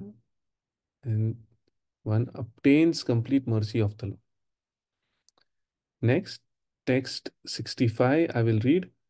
For one thus satisfied in Krishna consciousness, the threefold miseries of material existence exist no longer. You understood? George, your answer of your water getting filled in the basement. Yes, yes. Yeah, one thus satisfied in Krishna consciousness, the threefold misery of material that exists no longer. In such satisfied consciousness, one's intelligence is soon well established. When one understands that problems will keep coming, miseries will keep coming. I just have to deal with it in that situation when it comes. But I continue to focus on my goal. Right? Next. Text 66. One who is not connected with the Supreme in Krishna consciousness can have neither transcendental intelligence nor a steady mind, without which there is no possibility of peace. And how can there be any happiness without peace? Yes. One who is not connected with the Supreme, with the Divine, can never, can neither, can have neither transcendental intelligence nor a steady mind. Yeah. If the intelligence and steady mind is not there, which is the main reason for one to have peace in life. There's no peace. And when, how can there be happiness without peace? If one is always worried about so many things going on. Yeah. Next. Text 67. As a strong wind sweeps away a boat on the water, even one of the roaming senses on which the mind focuses can carry away a man's intelligence. Yes. So again, very important message that Krishna gives us, that one should keep our focus strong, that no matter what, yes, we all have our lives, we all have our things to do, we all have our own goals, temporary goals in life.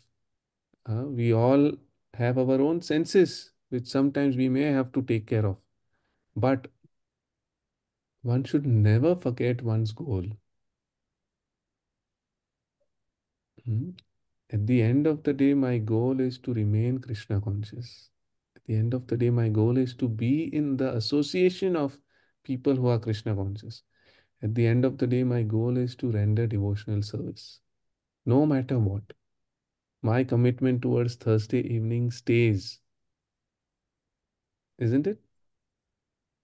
So we should all, even if you had a bad day, let me just fresh up, splash some water, fresh cold water on your face, and just try to be happy and come online and read and see how it takes you to another level of happiness. Isn't it true? Not everyone has a beautiful, happy, exciting Thursday, right? So you have achieved the power of disciplining and training your mind by doing so. And when one does that, when struggles, when pains, when anxieties, when miseries comes in front of you in on your face, you will be able to boldly challenge and face them. Yeah, these are small acts that helps us in our life. Yeah. Next. Text 68. Therefore, O mighty armed, one whose senses are restrained from their objects is certainly of steady intelligence. Next.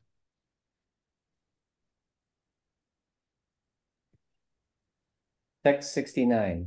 What is needed for all beings is the time of awakening for the self-controlled, and the time of awakening for all beings is the night for the introspective sage. Yes. Yeah, nowadays we see that. Yeah, it's time for us to sleep and wake up early morning. And this is the time when people who are materialistic, they wake up and they go to nightclubs and stay awake till early morning. Yeah. And then when it's time for a sage to wake up on the early morning, that's the time when they go to sleep. Yes, next. Text 70. A person who is not disturbed by the incessant flow of desires that enters like rivers into the ocean, which is ever being filled but is always still, can alone achieve peace, and not the man who strives to satisfy such desires. Yes. So to enjoy the desires of one's senses is endless. There is no end. It's never ending desires. Today I want this wallet, next day I want that wallet, that design, this design.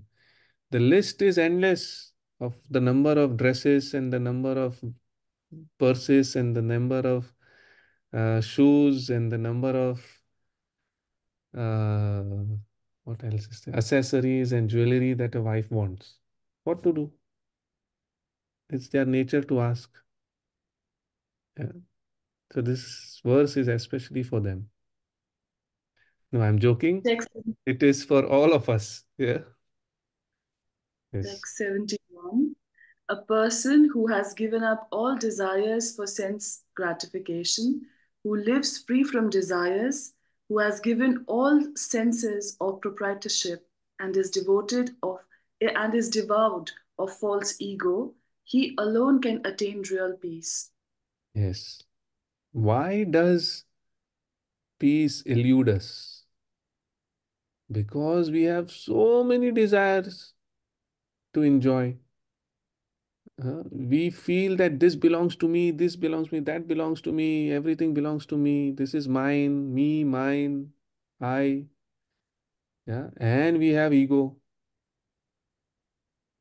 The moment one lets go of all of this, see how peaceful one is.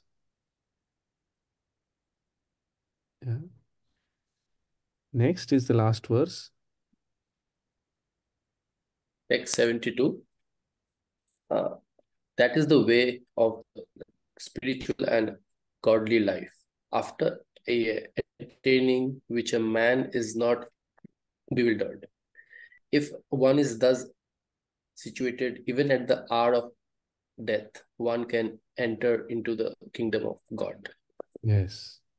So here, text 54 to text 72, Krishna describes Atmaram. A stands for Atmaram, self-satisfied person. How can one become self-satisfied? By rendering devotional service. A person controls his mind, he becomes equipoised. By being equipoised, he doesn't get disturbed by threefold miseries, and he learns the art of controlling one's senses. And how to control one's senses? By engaging the senses in higher taste. Okay. So the second chapter of Bhagavad Gita, the acronym is Gita. Gita. Gita. Yes, the chapter name is Contents of Gita Summarized. Hence the acronym Gita. The chapter begins with Arjuna being confused, surrendering to Krishna, accepting Krishna as Guru, as a teacher. So G stands for Guru. Then Krishna takes the role of a teacher and shares the foundation of any philosophy. Foundation of life is to understand that we are not this body, we are spirit, soul. Soul is eternal, soul cannot be perished, soul cannot be drowned, crushed, or right. As the body changes, the soul remains the same. Similarly, at the time of death, the soul moves to another body. So the identity of the soul, the characteristics of the soul, Krishna shares. So I stands for identity. What is our true identity? That we are not this body, we are spirit, soul. Okay. Then Krishna shares two duties. What are the two duties? Material duties, duties towards our roles and responsibilities towards our material life or positions that we hold in our life in general, and spiritual duties. That means our own soul. And how one nourishes one's own soul? By rendering devotional service. And Arjuna asks that who is this person who, and what are the characteristics of this person who does this two duties? That person is called Atmaram, one who attains peace from within. Atma means the soul, Ram means pleasure or peace. Atmaram is one who attains peace from within. He doesn't depend on other people's involvement to get happiness. He is equipoised. Hmm? So that's how this whole chapter ends. Yeah, easy to remember the second chapter? Yeah. Yes. 72 verses beautifully comprised in these four letters, Gita. Guru, identity, two duties, Atmara. Okay. Thank you very much. Any questions? Anyone wants to share anything? Yes, Radhika. Prabhu, my questions are very normal. They're not very intense and philosophical. When we are attaining to be equanimous and detached, how do we self judge ourselves that we are detached and we have not become selfish? A person can become selfish and not get bothered. And at the same time, there could be a person who's detached and is in perfect wisdom and is not affected. So, how do we differentiate and keep ourselves on track?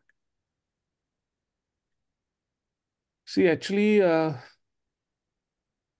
when one is not disturbed by anything that we come across, whether those things happen in our wishful way or whether it does not happen the way we want. If one is not getting disturbed by this, and if one thinks that whatever has happened or whatever is happening is by the will of the Lord, then that person is in the right situation. Correct? So, first of all, one should try and practice this kind of thought process. It does not come easily. It's very natural for a person to expect something as a fruits of the results of fruits of action. Yeah. So it comes with practice, and how does it come with practice? When one associates with people, like-minded people who practice that.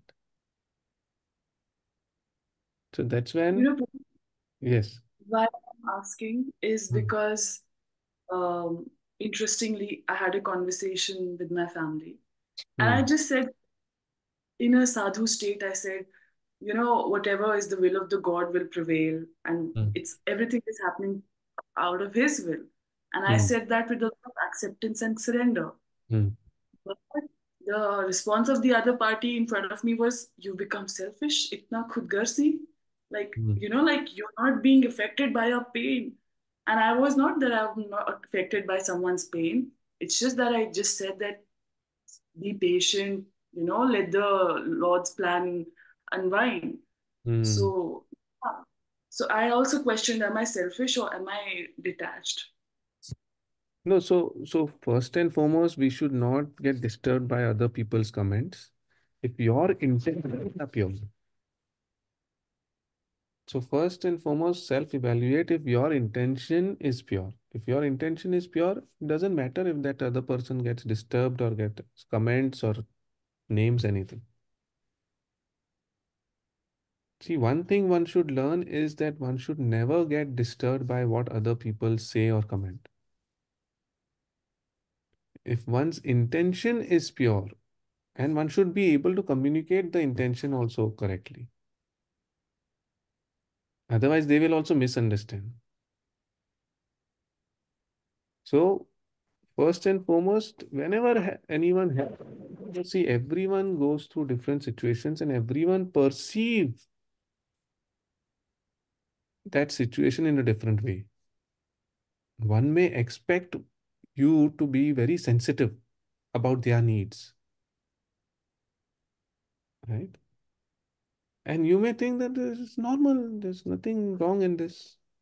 So sometimes we also have to understand what is their needs. There's a beautiful book called The Five Love Languages by Gary Chapman.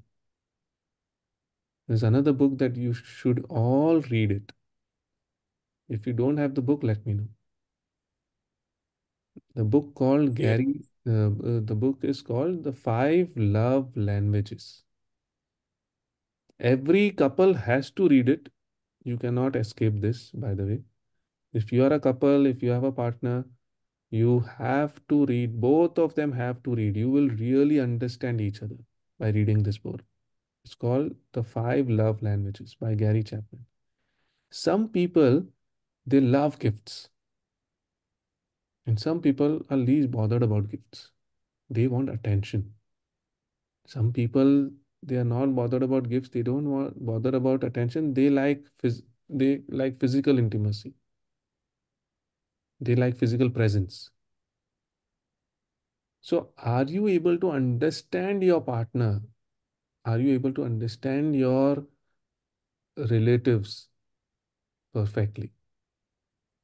This book will help you analyze that. And when you analyze that, you give that need. Thank you, And when Prabhu. you do that, all problems are solved. Yes. Thank you. I know Gita is a manual for all the yogis, and yoga means unity with the Lord. And as you gave the example that, we are like gold dust, Mm. and this is like the gold bar. Mm. My little question, which actually is not really a question, but I just want to get some clarity. Why are we seeking to get united with the Lord when we know that a part of Him is already within us? Like, our soul has a part of, like Mm. this entire endeavor for liberation and getting to the gold bar. We are also like a dust particle. He's already sitting here. Then Mm. why are we striving to do this? Yes. What is the purpose of reuniting with Him? Because we don't realize that we are suffering. A person who is in jail and lives there for many years start thinking that this is how life is. I don't know if you've seen this movie called Shawshank Redemption. Have you seen this movie? Yes. It's the number one movie forever, for all times. The number one movie in the world is Shawshank Redemption. Second is Godfather. Yeah, so I'm not talking about Godfather. I'm talking about Shawshank Redemption. If you see this movie, you will notice that how this. Okay, I don't want to share there in the movie, but a person who is jailed, they start thinking that this lifestyle living in the jail is what they are meant for. This is what gives them happiness. But when reality hits them, birth, old age, disease, death, miseries caused by mind and senses, miseries caused by other living beings, miseries caused by natural calamities, when it hits them, then they realize that I don't want to live in this. Then where should I live? Go reunite back to spiritual world. That's where you're supposed to live. Yeah. So this world is called Dukkhalayam. It's managed by a personality called Durga. Why she is called Durga? Because she is the one who controls the Durga. Durga means jail. And one who controls the jail is called jailer or Durga. That's why she's got the name Durga. This further proves that this world, this creation, this material world is Dukkhalayam, place of misery. Mhm. Yeah. Hence, it is very much important for one to understand that this is not the place for happiness. And if this is not the place for happiness, where is the place? It's back in the spiritual world, Vaikuntha, place of no miseries.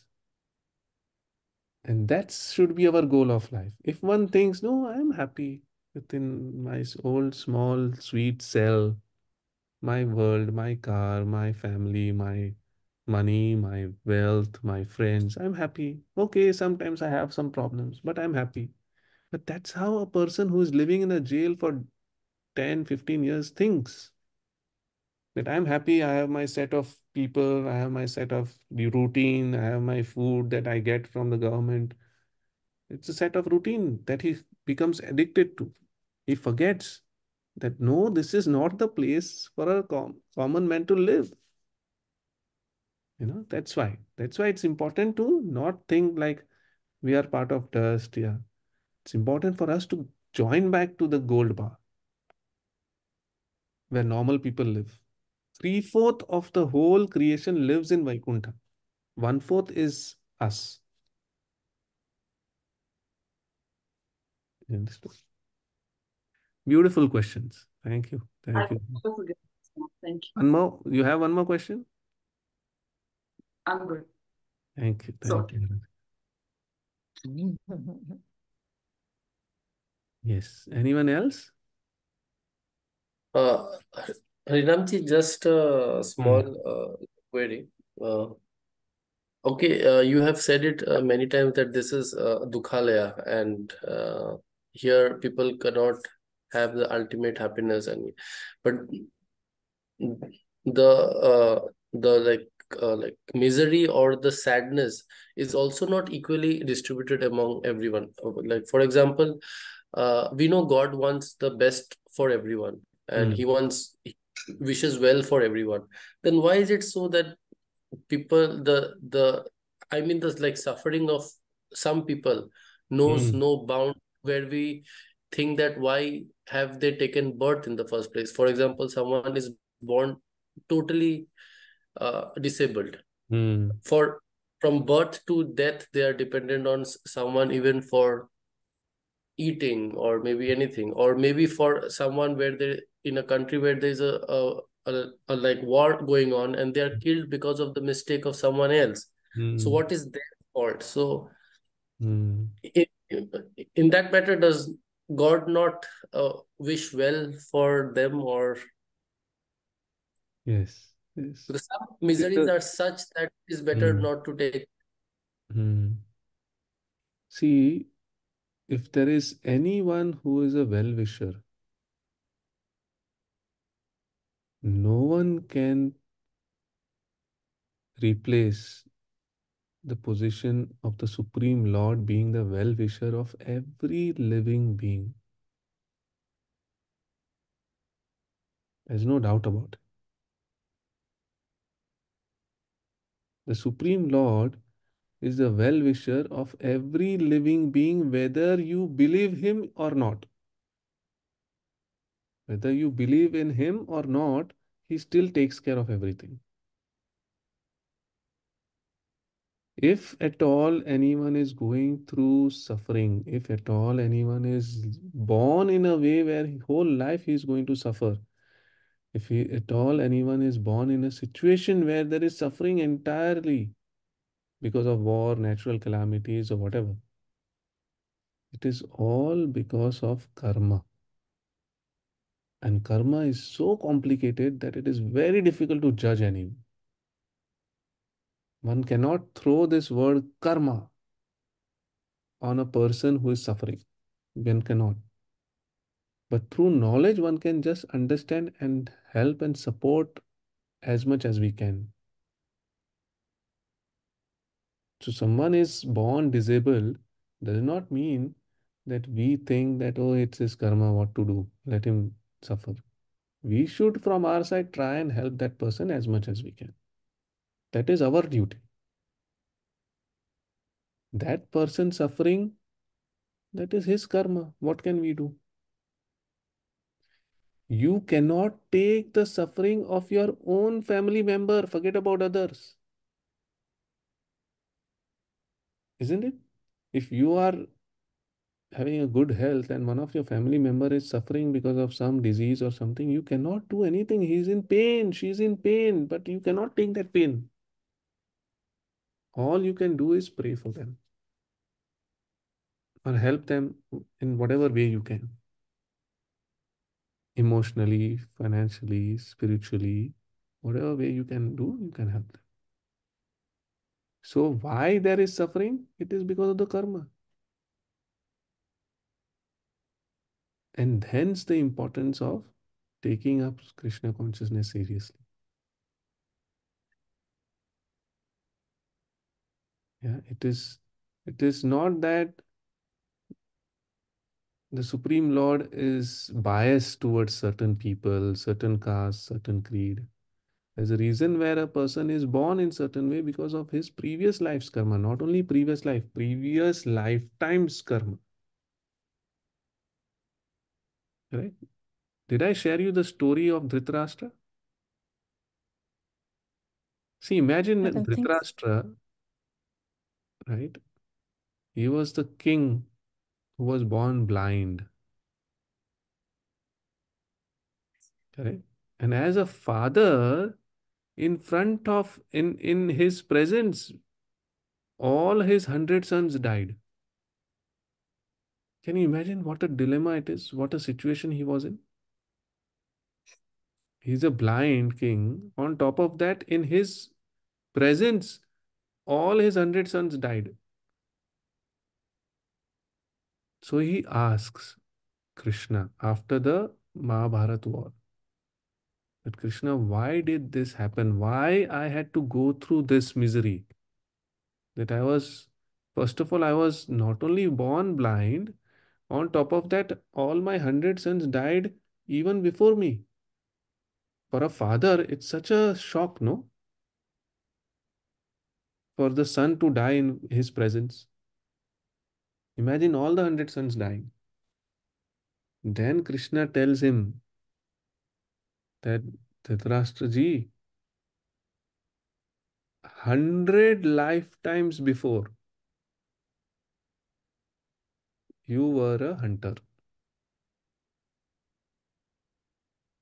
And at that time, you were being chased by a tiger and you climbed a tree and the tiger was waiting for you down. And because you were hungry, you thought you will eat the eggs that was there in front of you on the branch of a bird, 100 eggs of the bird. And you were about to, cook those eggs and eat. And the mother bird came. And when the mother bird came, you took the branch stick and you poked the eyes of the mother bird and you killed her. And then you consumed all the 100 eggs in the presence of the mother bird. So Dhritarashtra asks, if all of this I did 100 lifetimes before, why am I suffering in this birth after 100 lifetimes, after 100 births? Why am I suffering now?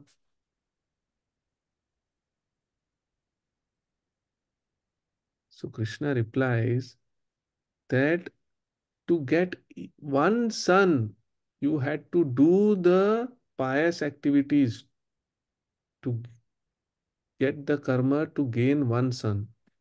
In each lifetime, you gain the karma, good karma. You did good karma to get one son.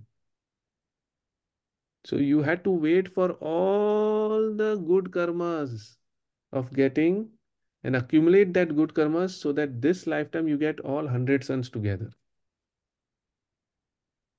And you're punished. And then he got punished for what he did 100 lifetimes before. You understood? So how karma works, we don't know. Someone might be born in the war zone, someone might be born in a happy, beautiful country, but he might be crippled. We don't know why. What that person might have done in his previous birth, we don't know. But from our side, we should show compassion, we should show love, we should show kindness, we should take care of them. That is our duty. Yeah. Okay, so that's the teachings Yeah, of okay. Sanatana. Thank you. Beautifully said. Beautifully said. Yeah. Thank you so much. Great. Thank you. Thank you very much for beautiful questions, and because of which I was able to share whatever little I know and whatever little I have learned. But it's really beautiful to come together and read together. That's what gives me more and more joy every Thursday. I look forward for Thursdays. Yeah. Yes. And I As, hope as I hope you all share the same feeling. Yeah. Absolutely. Yes, Do. Prabhuji. Thank you. Thank you so much. Great. Thank you so Thank much. you. Thank you very Thank you. much. Thank you very much. Good. Hare Krishna. Thank you, Have a good Harinanji. evening, good day to all of you. This Saturday we have Thank Kirtan, day after tomorrow. Happy anniversary, Kirtan Dubai. Yes, Kirtan Dubai anniversary we have. Those of you want to Oh, join, please wow. message me. Yeah. Hare Krishna. Hare Hare Krishna. Krishna. Hare Krishna. Thank you, See you Prabhuji. all. See you Hare all. Krishna. Hare Krishna.